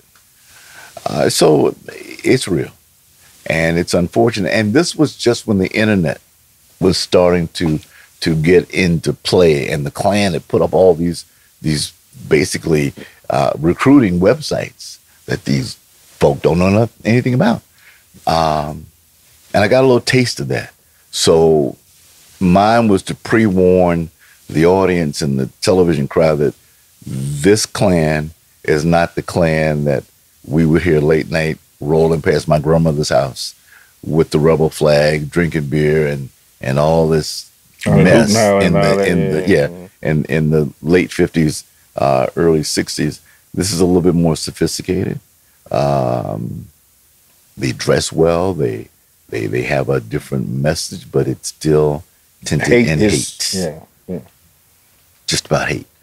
And they recruit, and they pull these poor kids who, you know, are strung out on drugs or were picked on at school, or whomever was bullied, and not necessarily hated black folk per se, or Jewish people or Hispanic. Yeah, but it was like a way to get that. And they fall in. And my appeal also was to the better mind of the young men and young women who know better. Y'all just won state championship together. You and your black partners and your Hispanic partners, and now you want to shoot them? Come on, man. There's something else going on. And that's why part of my new platform will be on to mental health and try to help as many people as I can with that, because it's not real. The God I serve birthed love. That's all he did. Or she did. Or they did. I mean, however you want to. Yeah, it's a whole world of crazy stuff in my head. But that's that was part of the Springer run. It was good. I mean, I'm proud of that I did. Talk about the addition of Ali once you come in with the afternoons. My friend Ali Siddiq. Ali, shout out Ali, man. That's my boy, man. It's over 20 years. He was telling me, I think when he came on here, he was saying the first time he saw you at High was a big deal. He was like, that's funk. Like, he was in, I don't know if in awe is the right phrase, but he'll tell you about the black cowboy hat and he'll tell you about the boots. Yeah. First thing out of his mouth. Yeah. And he said, I said, I'm Black J.R. Ewing. That's who I am. I'm trying to run some stuff, right? So he and GT both. It was different. It was impressive, but I'm consistent. I've been laughed at, talked about. I said, why don't y'all stop? First of all, I can tell my own story. Number two, I'm laughing at me too. It's okay. I said, but we all like to eat, right? Oh yeah, man, I love food. And where's that food come from? The grocery store. And how does the food get to the grocery store? Where would it be before it gets there? I said, on a farm, just down the road in Wharton. Corn, cattle, fruits, all the stuff you like. And if you go a little bit northwest, you get to see some beautiful bluebonnets and enjoy ice cream from Bluebell. Who farms that land? And the absence of knowing about black farmers and black cowboys blew me away. I said, they ain't got no cowboys in Alabama. Stop insulting yourself. My uncle was a dairy farmer. One of my uncles, a lot. Uncle Emmett and that side of the family were still sharecroppers up in Talladega. And they came out all right when capitalism showed up because their land became a part of the Talladega Raceway. So they got paid. But the bottom line is I've been around or near ag all my life and had no aspirations on becoming a farmer or raising cattle or vegetables, but I had an appreciation. And every summer I was somewhere washing cow poop, pulling turnips or somebody getting your hands dirty. Man, in there, which was one of the things that the elders told me when I first got here. Become a part of the 100 Club in Houston, stay out of Alvin, and don't be scared to put your hands in the dirt. At that time. Pearland was a little sketchy back then. But we see what, time. So the thing with Ali and I, mutual respect. He's a very intelligent comedian. I gravitate toward intelligent comedy. I get it. I still like goofy. I like silly. And he can do that as well. But his depth of things, he literally helped me with my high blood pressure. He turned me on to something called CMOS. I'd never heard of CMOS before in my life. And he said, you really want to get better, start drinking or eating dragon fruit and get you some hibiscus tea. I threw my blood pressure medicine away. I don't need it anymore. On his suggestions. Just common sense stuff that it went in one ear, but it came out the other. It didn't stay for whatever reason. But Lee put it in a package that I heard. And it's funny because not everyone hears him. They hear things. They hear sound, but they don't hear. They miss the message. And for a long time, he was a little defensive about this, that, and the third. And I know I should leave when you see this. I know you always told me, Punky, you ain't got to talk for me. You ain't got to defend me. I know, but I love you, boy. So I'm saying this. When I heard him and he made sense, I would translate some of that energy into saying it a different way. And the chemistry began to work. And the more I listened, the more we filtered some stuff through. But he had always wanted to be a part of any show I did. When I was co-hosting with Yolanda, he came up and auditioned for that. Now his best friend in life actually got the job, Marcus Wiley, and killed it with the Bishop Secular and all. Yeah. And that was a point for Mark. And because I introduced Mark first at the Arena Theater. He was a substitute. Someone didn't make it, and he opened up for James Brown.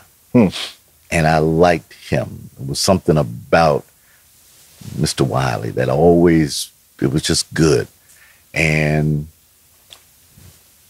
Wiley's energy and learning a GT and an Ali and the Muslim faith and this depth of a preacher's son, all this is surrounding me. And this is good energy. This is great stuff. So I have a strong admiration for all those guys. But I remember Lee when he and GT were trying to open up a little comedy club, I think, on Alameda. And he just, Funky, you got to be there for grand opening. You got to be there for opening. So Miss Charlene and I, my wife, we go down and we get to the spot and Ali is painting and GT is putting in a light bulb. He said, Funk, we ain't open yet. I said, yeah. I see you're not quite ready. I forgot the name of the spot. But he's always had this business sense about him. He let me eavesdrop on a couple of conversations of some things he had been working on that has now come into fruition. The domino effect. He was actually classic. He was practicing on me in studio with some of that material. I had no idea until I saw it.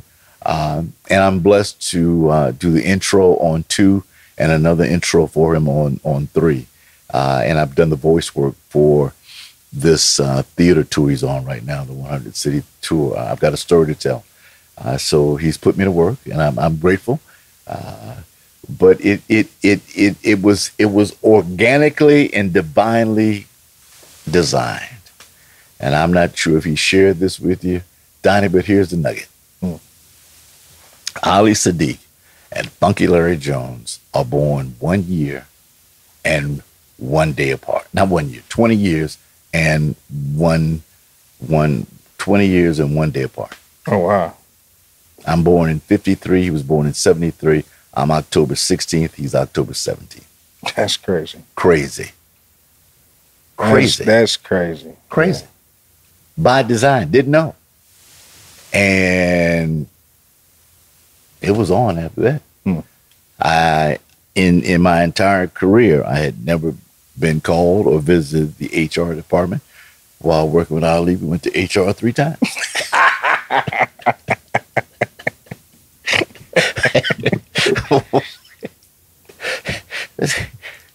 Larry, what are you doing? Oh, you with him?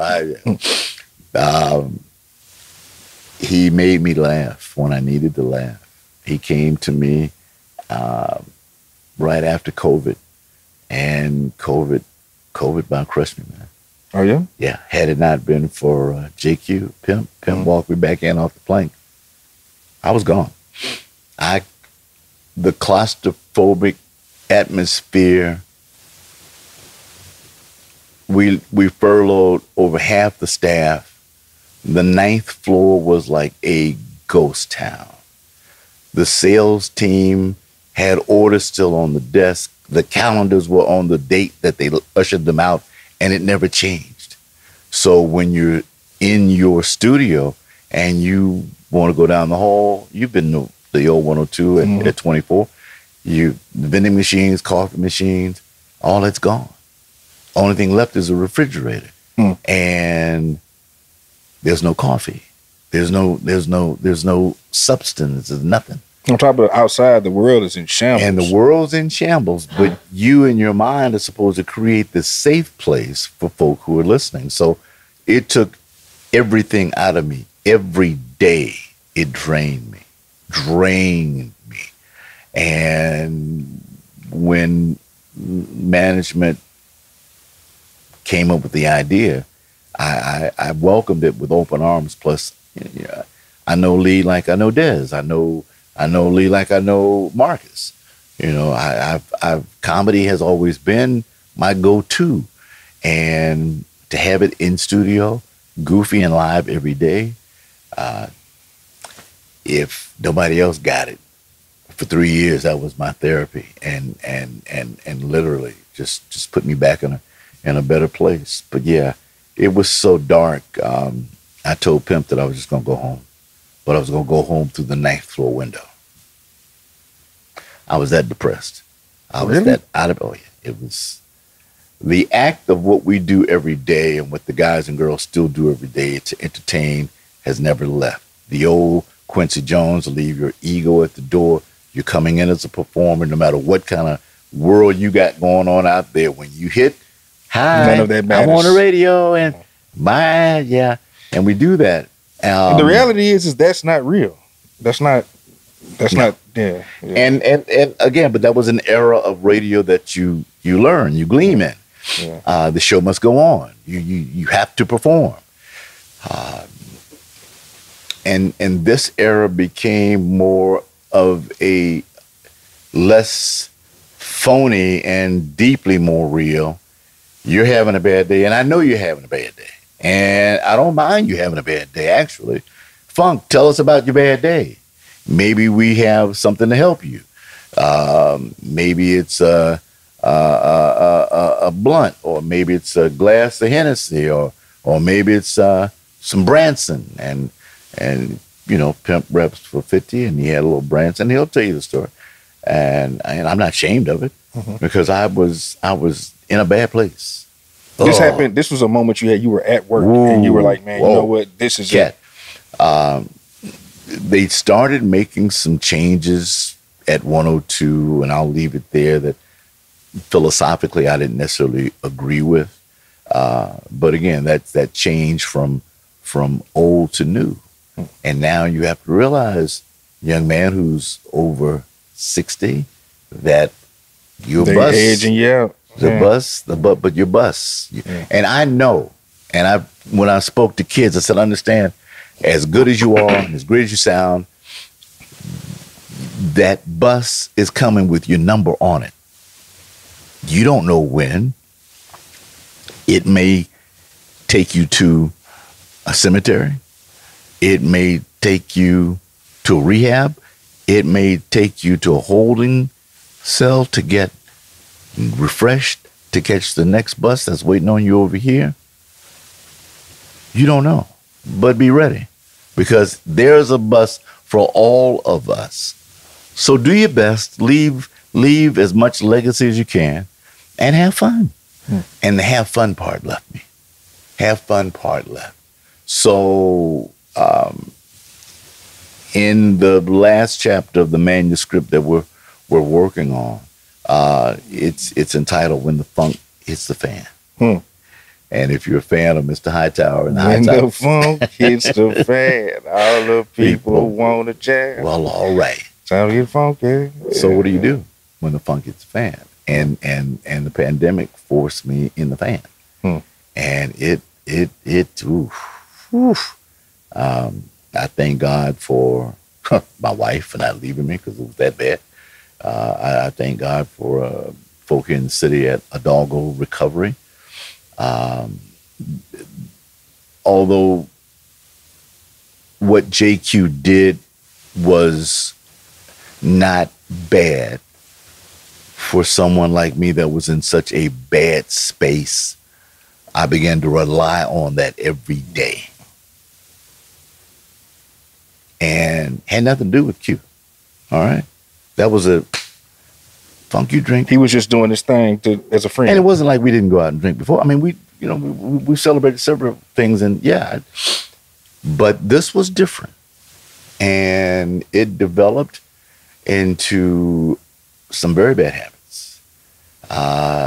It developed into a kid who could drink all night, wake up, hit it the next day. And that morning I woke up and was like, this This doesn't feel right. And that morning is when I was walking out to the vehicle, and I asked God to help me with this drinking thing. This has gotten out of control. I don't feel good anymore. And on my way home that night, I had an accident that almost totaled out my vehicle, and I received my first DWI. And it's funny when I tell this story in front of folk who've gone through the legal system, because here's a young man who hadn't had a speeding ticket in 25 years. I have had no kind of warrant. I can't even spell warrant, right? Nothing. You can't find my name on anything connected to the legal system other than voting. So I'm in a new space, Donnie.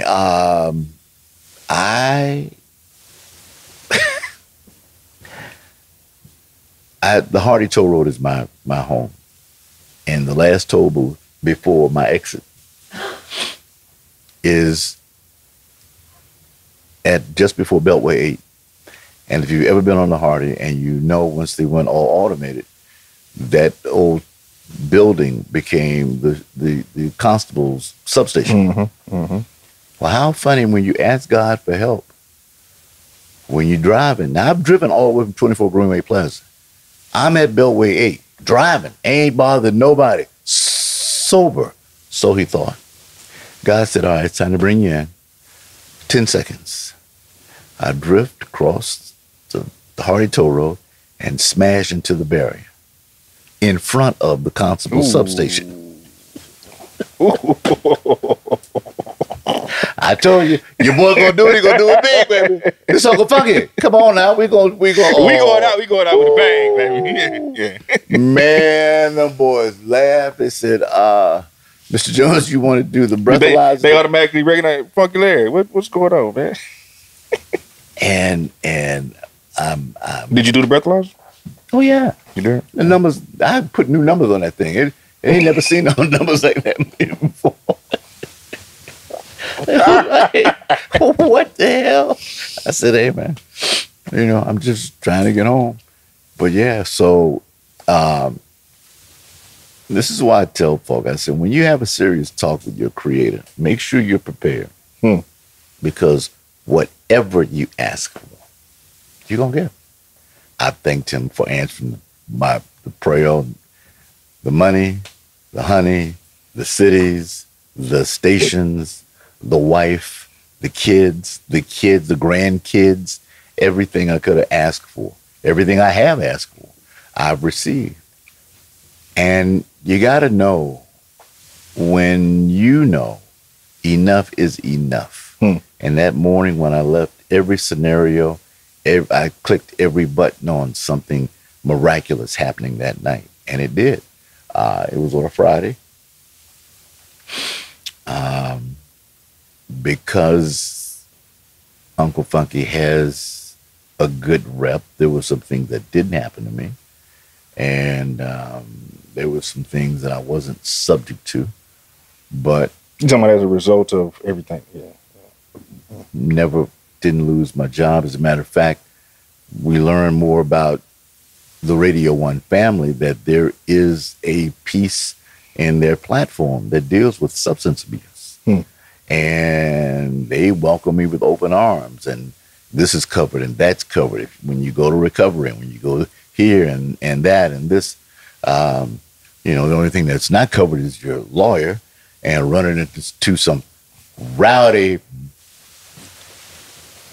And I know you're watching, bailiff, Williams.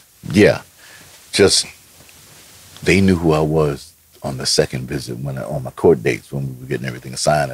And yeah, Funky, we heard you give us a shout out when you I said, yeah, well, next time, call my name. It's getting funny now. So I'm in the system, and I don't know anything about the system. I'm learning. The system is slow. Ain't nobody going nowhere fast. We don't care who you are, what your name is, what you do, son. Here are the rules. Follow the rules. You can move next step, baby. I don't know if this sister, when this airs, is going to be on the bench. I hope so, because you know we're in voting season now. But Judge Ashley almost threw the book at your boy because he tried to play the Uncle Funky card. She wasn't having none of it. And there's a rule you can't break. If you do break, that's automatic 60 days behind bars. And I'm not built for that. My family's not built for that. So, violation. Mr. Jones, it's only because this is your first offense. But anything else, you'd be spending 60 days in jail today. But I'm assigning you 10 AA classes that have to be finished before December 31st. It's November 26th, is right after Thanksgiving. Come on, man. I don't even know. Yeah. And if you don't complete them, then there's going to be some more stuff and some more stuff. And the light went off. Said, these folks serious. And then the back light went off. Unc, you did ask God for help, didn't you? I said, man. You know it's going to come like this. Yeah, right. But here it is. Yeah. So you can't punk out now. Funky Larry Jones, Mr. Texas Radio Hall of Famer, blah, blah, blah, blah. Yeah, what you got? Where's that gut now? I'm like, damn. It's crazy to hear you talk like this because I talk to myself the exact same dialogue. Like when things are, it's crazy. It's self-help because you know the inner you. Yeah. You know that cat, you know the real guy or girl inside of you is listening. And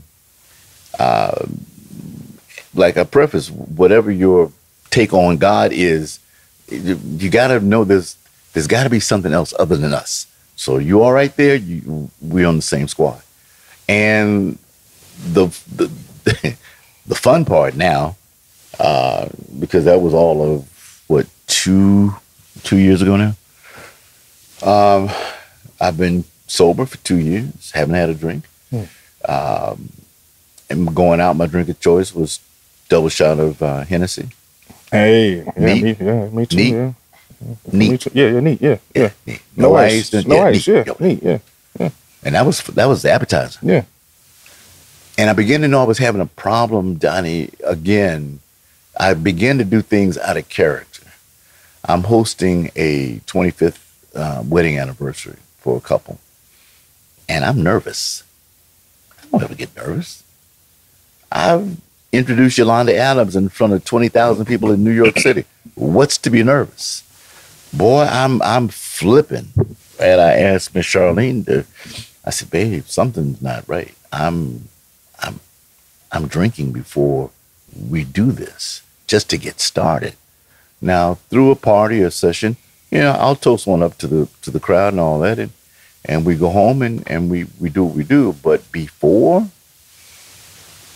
so I'm beginning to know something inside is not right. There's something missing. There's a thing. There's a communication thing. And I'm not going to blame it all on COVID. That's what I was going to say. Did you get down to it to see if it was directly COVID or if it was something else? COVID opened a door to a bunch of secrets I had been hiding. Bunch of stuff I hadn't really spoken with to anyone. I just kind of did that old mental thing, hang your ego at the door and go to work, and it'll work itself out. But I'm on a crossroad now, and it ain't working itself out. And I don't know what to do. I don't have a clue. And thank God for the facilitators who deal with this on a daily basis. As I mentioned, a doggone recovery. It was shocking. It was shocking for me. And we had folk in the groups that had violated, they 3-4 times DWI. I'm like, why would y'all come back here again? These are 3-hour classes, 3 nights a week. Thank God for Zoom, but this is painful. And you have to get a certificate from the MAD, Brothers Drunk Driving. You got to pass this thing for Harris County. They've got to, they take this test, and it's just bombarding. And then there is the money to put the car back together, and you're still paying the lawyer fees, and you still got rent and stuff. And how did I get here? I asked God for help. I'm like, okay, Lord. So weaning myself off of alcohol, because the first thing I had to admit was I had a problem. And that was a fun first meeting. So everybody in class who thinks they have a problem with alcohol, raise a hand. We social drink. We ain't got no problem with no alcohol. Well, if you didn't have a problem with alcohol, how'd you get the DWI? You must have done something. I went to sleep behind the wheel after having how many drinks? So you're drinking on the job, you go to dinner and you drink before dinner, you have your appetizer and you drink, and then you have your entree and you're drinking, and then you have a drink after that. That's 10 or 12 drinks. You didn't even realize. Boy, walk across that floor straight as just one little thing. But I asked God for help that morning, and he showed up that night. And he said, come here, little boy. We're going to sit down and figure this out. So when I began to get it and take it seriously and realize that the classes were essential, after my second week, I'm like, man, everybody ought to go to therapy. Everyone needs to go to therapy, because the stories that came out, and good people. I hope to one day see a few of them on the street, because it was really opening up my eyes that you're not alone, and a lot of things that you kept cooped up inside, you now can talk about. Third week, and I got to shout out Miss Alexis. By now, I'm almost in a leadership position because I am so honest with every question they ask, and the family problems, the money problems, work, was there a problem? And like I stated earlier, to learn that the Radio One team had a platform for substance abuse in its I don't want to say mantra, but in its handbook to for employees who are in trouble, and admitting that I was in trouble was really the first thing. Did anybody, before everything kind of came to a head, did anybody notice with the drinking? Or didn't have that? Yeah. I mentioned Mr. Metcalf earlier. Charles he said something's not right on a bad day.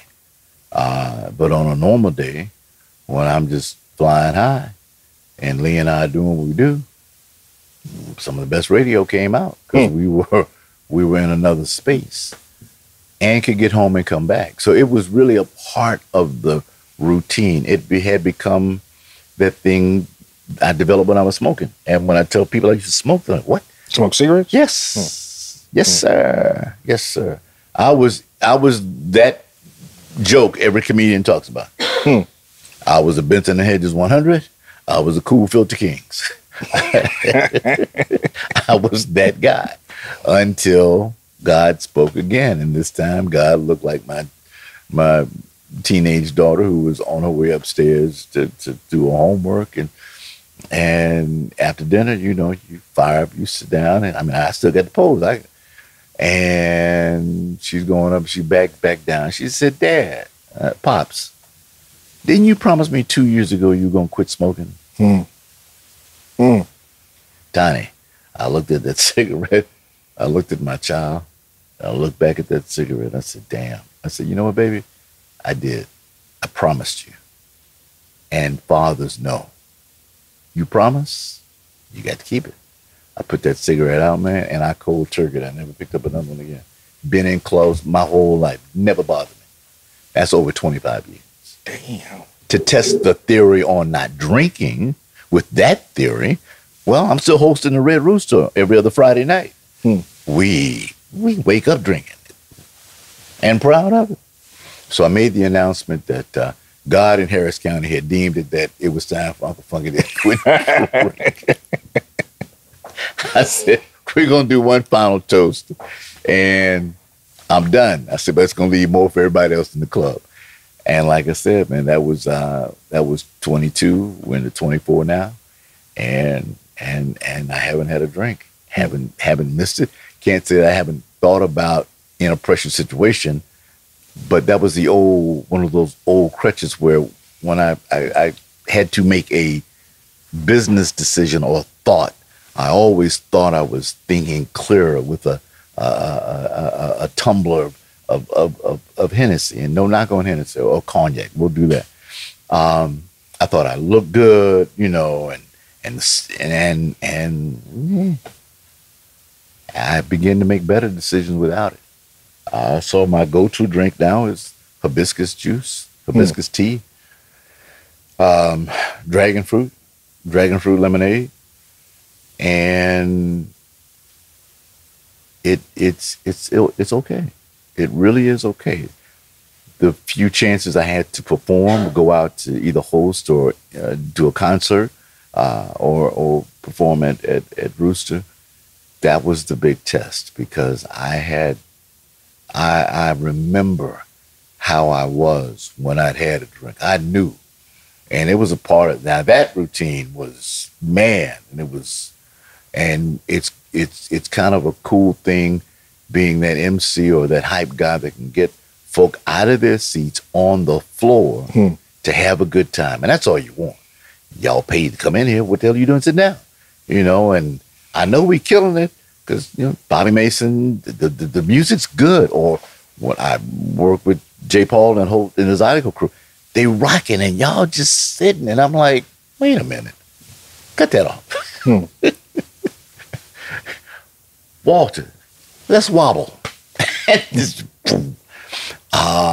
it's a good feeling. And you've earned the money they paid you to hype the crowd. I've been on both sides. I've come out to have a good time, and I've been a part of making it a good time. My thing was I knew the party really didn't start till I got there because I'm one of the loudest cats in the building, and I can go all night, and the energy's all good because I'm goofy like that. I was built like that. I did that through college. Remember, I've marched in front of hundreds of thousands of people at states. So performing, oh yeah, come on. I used to grab the ladies, I'd put them on the floor. We'd go out by ourselves. I said, y'all better come out here. And then at the old Oasis back in the mid-90s, it was always something enticing. I may have a couple $100 in my pocket, and put it on the dance floor. Let's have a contest, impromptu. Or when we got to just joking, we do goofy stuff like adult musical chairs. That's funny. Yes, GT told me about that. GT, I believe, told me about the musical chairs. Yeah. That's one of mine. I was always a fan of Let's Make a Deal. So at the end of the show, Monty and now what's the child, the black kid that does it? They always ask, what's in your purse? Do you have a boiled egg in your purse, boiled egg, a hotel room key, or something, and they got some cash for you? That was, okay, we can do that. We can do it for the radio. And I know no one else has done it. So here we go. And it worked, and the crowds loved it. We've gotten things like strands of weave for a pair of Maze tickets.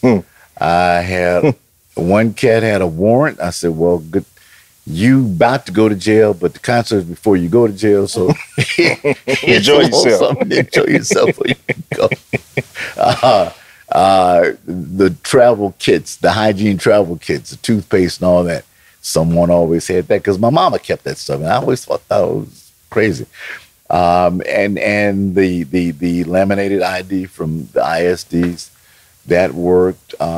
Party stuff. We would always deep think through anything, and someone would usually have something in their pocket or in the purse to win a prize. So, but it was all about entertaining and all for having a good time. So when you leave the spot, man, fucking Chili Bill, them boys crazy. Well, I enjoyed myself. You can hear that leaving out the door, and that resonates with you. Job done. Man, we at Lockwood, Walt, one of his birthday parties, and they're like, man, we haven't done this in years, and they're having a good time. Smiles on folks' faces who came in bothered with something, and now they're happy. Job done. You know, GT and I at the old Palladium with Lonnie Mack, legendary. Captain Jack and I at one of the earlier days at the Rooster. I mean, I've been blessed and received by club jocks, and I can say this boldly. A lot of club jocks could care less for a radio cat. They were like, man, get out of my booth. It's my spot, yada, yada, yada. And, you know, we were the first station ever to go live from a club with the old Friday Night Live on 102. But I earned the respect of legends like Clarence Baptiste, and I earned the respect of a Walter or Chili Bill, and it's a good feeling. You know, I never possessed the technical skills to do what they do, but musically, and to help hold someone on the dance floor, or maybe it's a happy hour, and if I can get your head nodding or your foot tapping on, then I know you're enjoying yourself, and that's my job. That's my job, and we've done it well. You know, so there are a lot of facets to the Funky Larry Jones package, not just the radio. There was a community service work. Yeah, he did the clubs, but it was the entertainment part of setting up whomever was about to knock your socks off. And that birthday celebration or that birthday shout out just before we brought New Edition on stage, or that anniversary shout out at the Arena Theater just before we brought on Teddy Pendergrass, or that night I introduced Marcus to primarily a 90% white audience to see James Brown. You're never going to ever forget those, and it's peace to my soul that work that I was given, that bundle of things I did to the very best of my ability, 24/7. I've torn up 2 marriages, and Miss Charlene has threatened to leave me a couple of times because she said, I didn't sign up for all this nonsense. But, you know, she's a 5th ward girl, so she's tough. She's a Wheatley kid, and you know, they come special out of 5th ward. So, you know, I love her dearly. It's but that door, that window for that era, for now, has closed. So when people ask about retirement, that's what I was going to ask you about that. Did you intentionally set yourself up to leave 102, or was it just kind of like just how radio goes? I mean, they make these decisions and it just goes where it goes. Yeah, it's again, you have to look at it with a different eye. And was it planned at that particular moment? No. Did I expect it? No, but it's the best way without me getting too technical and too deep into things that really isn't folks' business. My VP and general manager, who's a straight shooter, she said, "Hey, this is the deal, and what you will be receiving is this." And you have the opportunity to say goodbye. And a lot of folk don't get that. And it was impromptu, but by the Instagram hits we received and the stuff I'm still getting now, it was a chance for me to release. There were some very special moments in terms of how I got my name and you know, if you ever listen to the old morning show, we opened up with Adele's Open My Heart, and we closed with James Cleveland. It's been a good day, and I had a chance to to end with that. And for a performer, whatever your favorite line is in whatever play you performed or whatever you did, or you took the last shot to win that game, and no one can ever take that from you. Like Bill Parcells told that 80s Giants team, they'll never be able to take away from you that you are Super Bowl champions. You did this, you earned this, you won this. And I earned it. I earned it. I didn't shortcut anyone. There are days and nights that, we would be here till tomorrow still talking about some of the stuff I pulled to get ready to go on the show. But I didn't have anything else better to do. I didn't have anything else better to do. I didn't have anything else better to do than that. And I did that. So, yeah. Oh, Funky, you think you all that and a bag of chips? And I said, well, honestly, I am. Why are you here? And why don't you let me buy you a drink? What? You trying to hit on me? I'm like, I wouldn't touch you with a 10-foot pole. I said, but I appreciate you coming out. And I want you to have a good time. So it's kind of hard to deny a guy with this smile, that calmness, and I just bought you a very expensive drink. Now, I've had people say no, but I never had people call me out like that and turn me down at the same time. So you learn what, kids? Customer service. The thing that you say you hate the most, you're going to need the most, especially when it's in dollars and cents. And that's all we do. It's dollars and cents. The people who support your podcast. I hope this episode is one of the highest rated and you make a ton of money. However that works. Because I'm learning. I don't know. But I try my very best to bring my very best wherever I go and whatever I do. I tried not to do that once, and I have to reference that little short girl again, but I was leaving to go out to Walmart, and I didn't shave. And she said, if you don't get your ass back in the bathroom and shave. I said, we just going to Walmart. She said, boy, people know you. I'm like, no, I'm on the radio. She said, they know you. And sure enough, I played it off. I said, I'm not going to shave it. We go to Walmart and someone is complimenting Miss Charlene's hairstyle.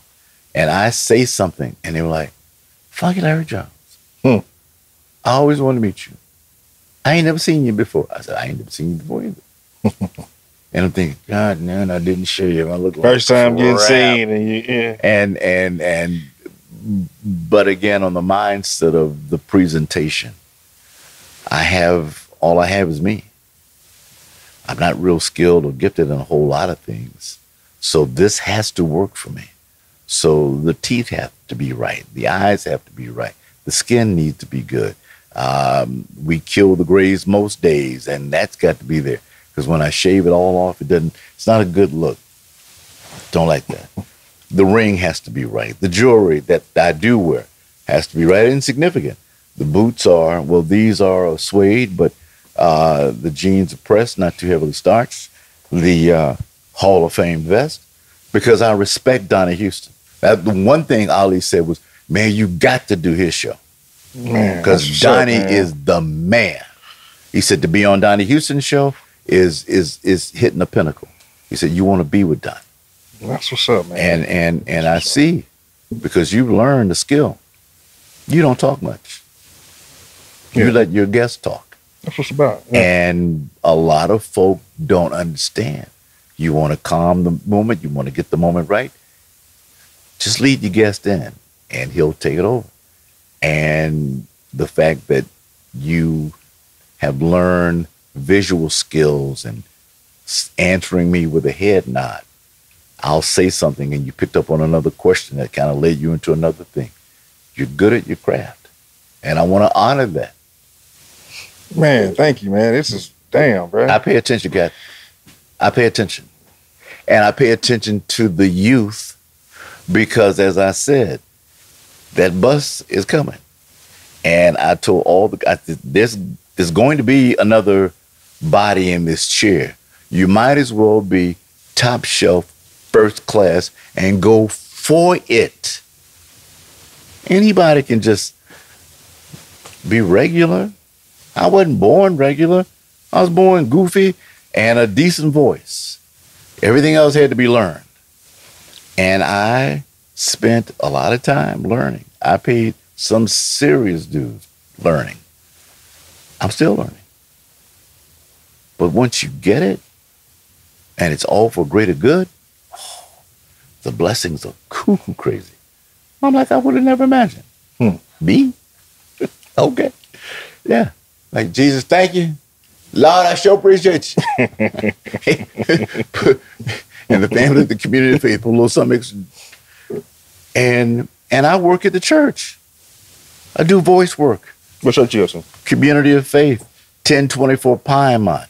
The amazing Bishop James W.E. Dixon II. What side of town is that on? Outskirts of the Fofo. Oh, no. Okay. Pinemont and Shepherd. Okay. Yeah. Pinemont and Shepherd. And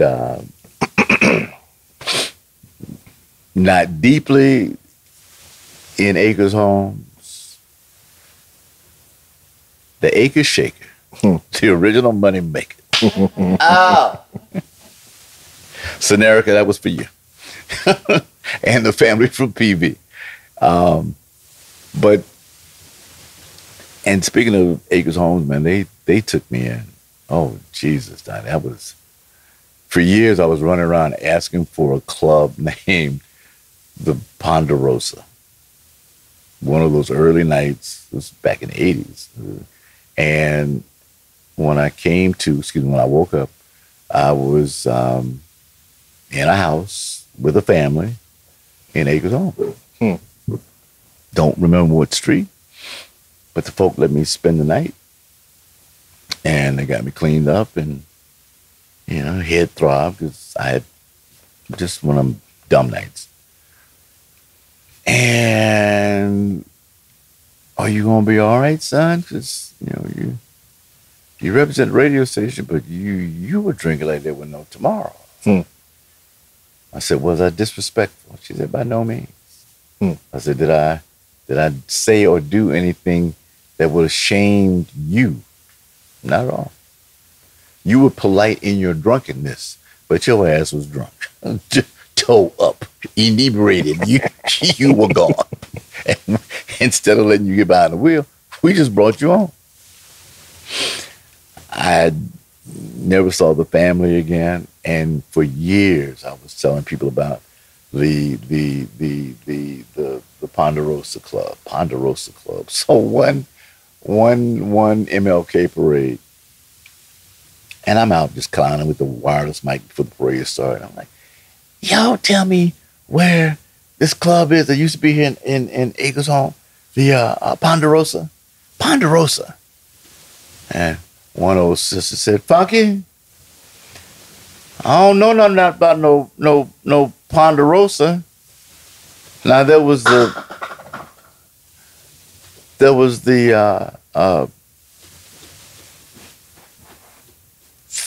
what the hell is it? It's a horse. It was a horse I was using Ponderosa for Bonanza, and the name of the club was actually the name of a horse. It'll come back to me. But I said, Lord have mercy. No, we're no Ponderosa. So the kindness of the city in the smallest intricate forms has blessed me. Filipino? Not Filipino. It'll come back. Like I said, 70 can play with you, boy. 70. Don't I look good for 70? Hey, man, it's a blessing, man. Man, I trip out every time I look at it. I'm like, y'all crazy. 70. This ain't 70. Man, this good. It's good. So, but when folk ask me about, where I'm from, and I said I was born in Montgomery, Alabama, but I was raised in Houston. I became a man in Houston. I married and divorced twice in Houston. My child, who now works for United, was raised here. I married into a beautiful young lady, and her family out of Fifth Ward, Texas. You can't be any more. More Houston to feel. Yeah, you can't be. Yeah. And that's what I wanted. So when I realized that I was really crafting my own setting story, up your own life, yeah. And I said this, and I called her out, which is another piece of the manuscript we're chopping up. It was my specific prayer, because after the second divorce and some really bad little relationships here and there, I woke up one night in a world of mess, and I was asking God. I said, "How did I get here? I didn't ask for this." He said, "Yes, you did." Now, I hadn't been going to church a lot, but I had been in that era, and I was a member of Abundant Life Cathedral at the time under Dr. Ed Montgomery. The first time I could ever say a church was my church home. I went regularly. I would read for the church. I enjoyed ALC. But God spoke to me, and God said, and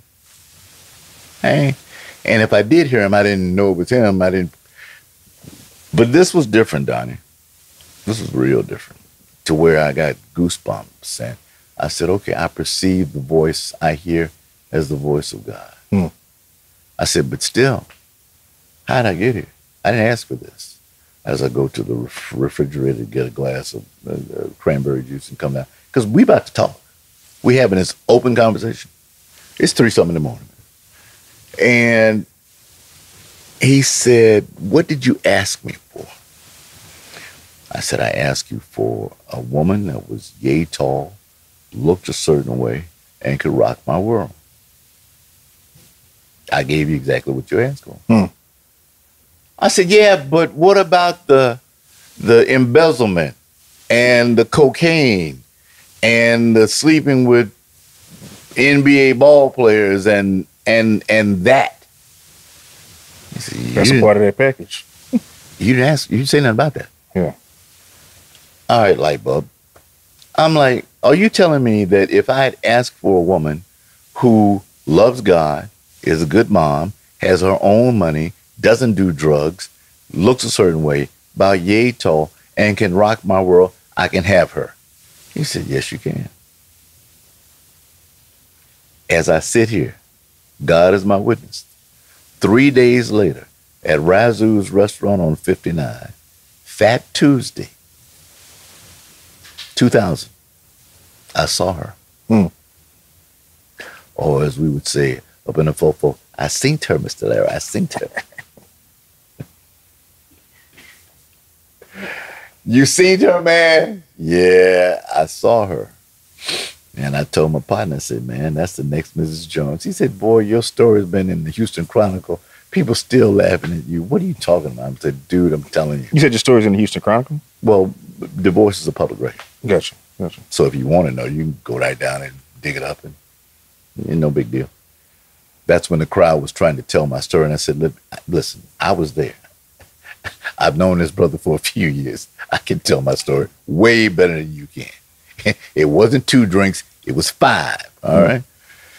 So, yeah, I said, that's going to be the next Mrs. Jones. And there was a year of silliness and goofiness. And one question came, and I had to realize that I did ask for this. Again, it's that knowing of, all right, what are we doing?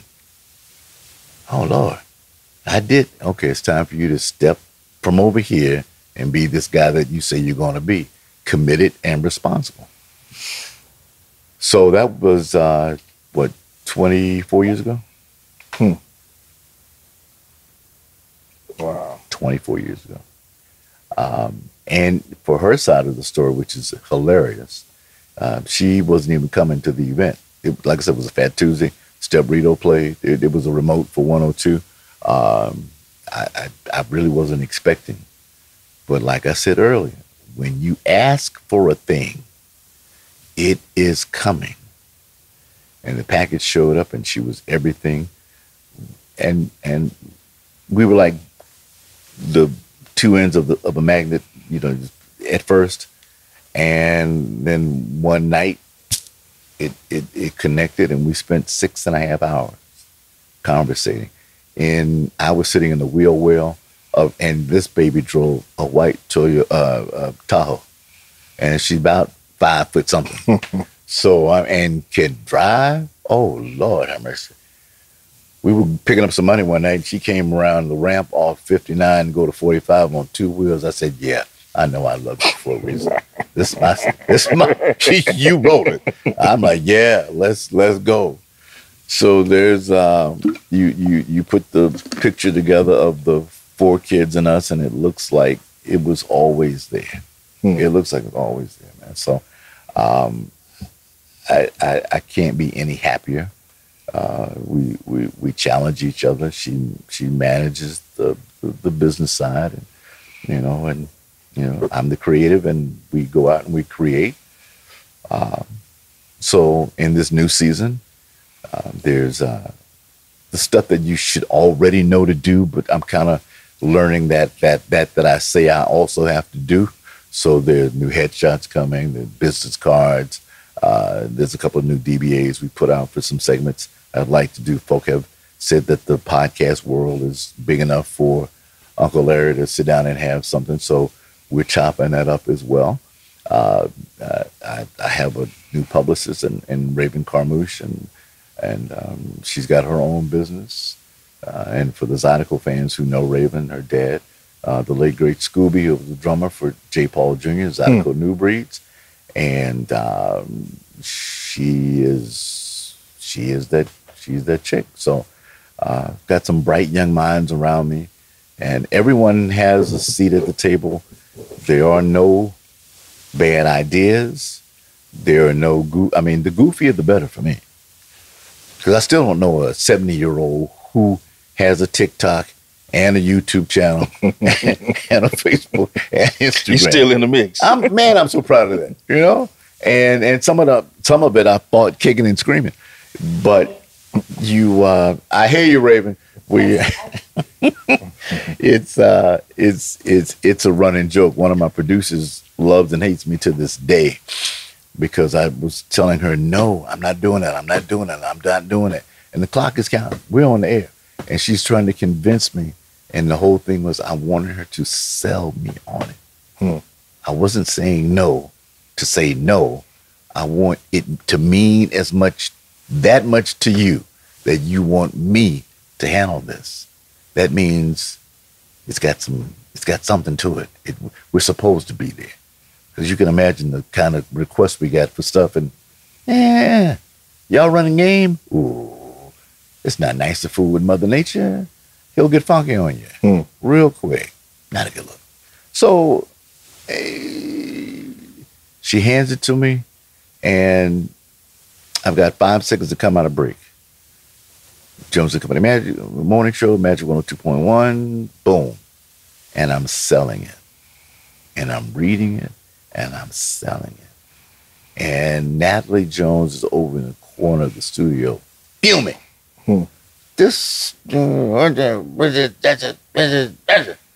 Shout out to the Klein Golden Eagles.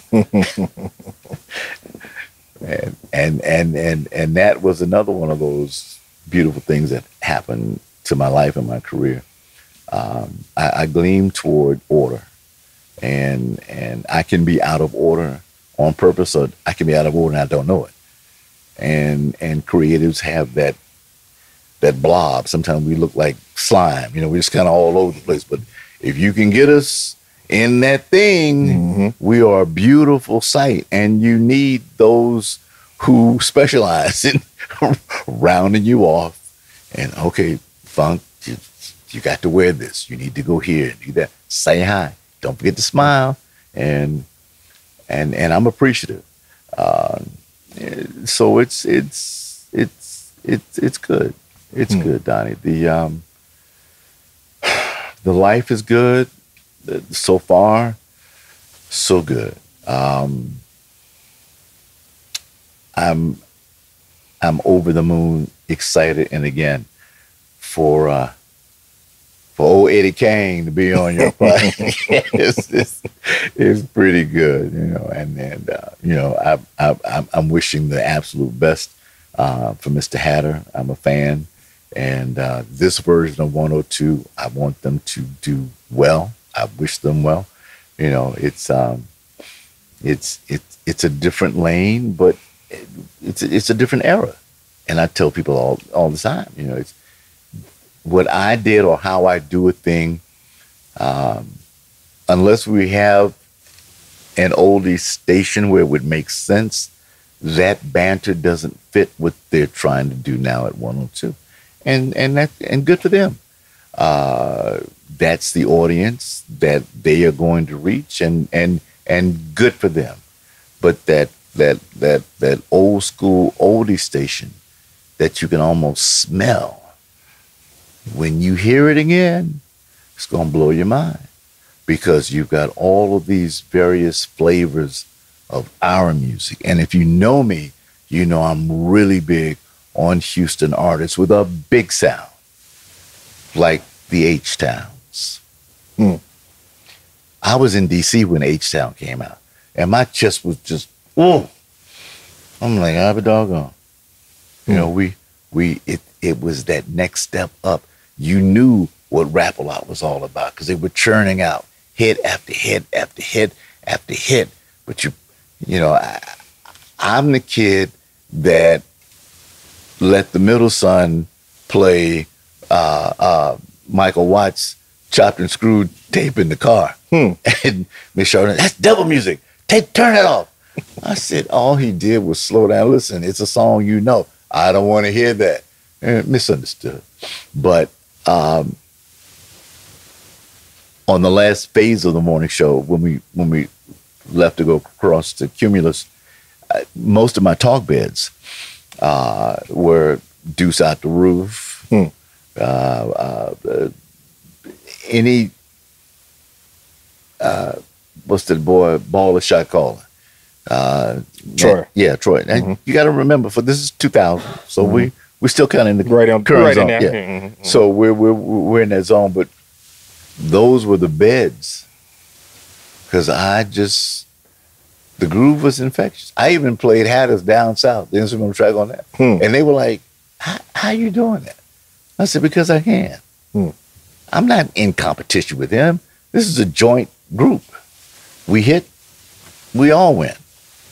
There's room enough for everybody, man." So, you know, I've always tried to compliment the city and respect the city with that. So, man, that's what we do, man. Yeah. Well, man, listen, this has been an honor, man. This has been a real honor, man. And like I told Hatter, like I've told JQ, like I've told, I mean, all you guys who are Houston just radio legends, man. Like I grew up a radio kid, man. So you guys are all a part of that sound. Yeah. And it's a good sound. And that's the thing that I want to leave and let folks take away from this. It's not just an average thing. It's above the rim. It's a creative that we are innovative. We've done things. Hatter's done some things. We had some of the most amazing, when we did April Fool's stuff, you know, a lot of that's corny now. We don't do it anymore, but it was just good, creative fun. But Hatter's old morning show, man, with Jim Bob and that crew, I thought they were just the absolute that's best. legend. That's a legendary. Yeah. And I used to tease him, because, you know, Mr. Joyner came in and sent me back to another space, so I had to go back to afternoons. But I said, Mr. Hatter, you better be glad I don't have my old morning show, because it's going to be me and you in the studios right next to each other. I said, Mama, you was coming for him. Woo, I'm my LL Cool J. I'm gonna knock you right out. He said, I know, Mr. Angel. So it's always been that thing, because again, you're working for the city. I want the best for Houston. I want the best sound for Houston. I want the best bits, the best skits, the funniest we can be. That's why you see our friend Ali Siddiq soaring. Ali is one of the, it's understood now, but I think when it's all said, you have to at this point respect him as one of the greatest storytellers of all time. You got it. Ever. And I've sat under him, and it still amazes me And like I said, he was practicing on me, and I didn't even know. I get to the improv, and he's. I'm like, I know this story, right? So I had just mad love and mad respect for all of the men and women I've worked with, man. It's been fascinating, fascinating. And thank you for the time this afternoon, man. This is I can say I was with Donnie Houston. Good thing, man. Thank you, man. This is it's an honor, man. I called my mom. I was like, "Hey, mom, I'm got Uncle Funky Larry coming on today." Yeah, man, that was me popping my shit because that you know what I mean. That's like I told you. That's that era. That's that era. Absolutely. Yeah. And for the son of that era to pay tribute and show love is just flat out respect. That's respect, and that's what we should be all about. But I knew. I called Ali. I said, "Man, I got the call." He said, "Well," I said, "I'm going on down." What? Yeah. That's what's up, man. Shout out Ali, man. Yeah, no doubt. Yeah, for sure. Well, hey, man, it's Donnie Houston Podcast. Uncle Funky Larry Jones, man, thank you so much for your time. Thank you for the stories, for the gems. There's so many little nuggets in there. Yeah. So many little nuggets, man. I'm looking forward to what you do next. You know what I mean? You want to get social media out and YouTubes or whatever it is you want to promote, you know? What is it? At Uncle Funky Larry Jones. That is. That's it. That's it. I'm Funky Larry Jones on IG, Facebook, and all social media. I'm learning. And when I learn it, because I'm an old school pit bull. I'm a. Oh man, I love you, Donnie. Thank you, sir. Thank you, man. Listen, it's been an honor. Listen, this is I'm Donnie Houston. This is the legendary Texas Hall of Fame inductee. Yes, sir. 50 years in radio, 30 years in Houston. Hey, man, thank you for everything, man. He's a nutcase. He's a basket case. There's no question about it. Boy, it's crazy. That's what it is, man. I'm Donnie Houston. It's Uncle Funky Larry Jones. Donnie Houston Podcast. We out here. Donnie Houston. Subscribe to the Donnie Houston Podcast, man.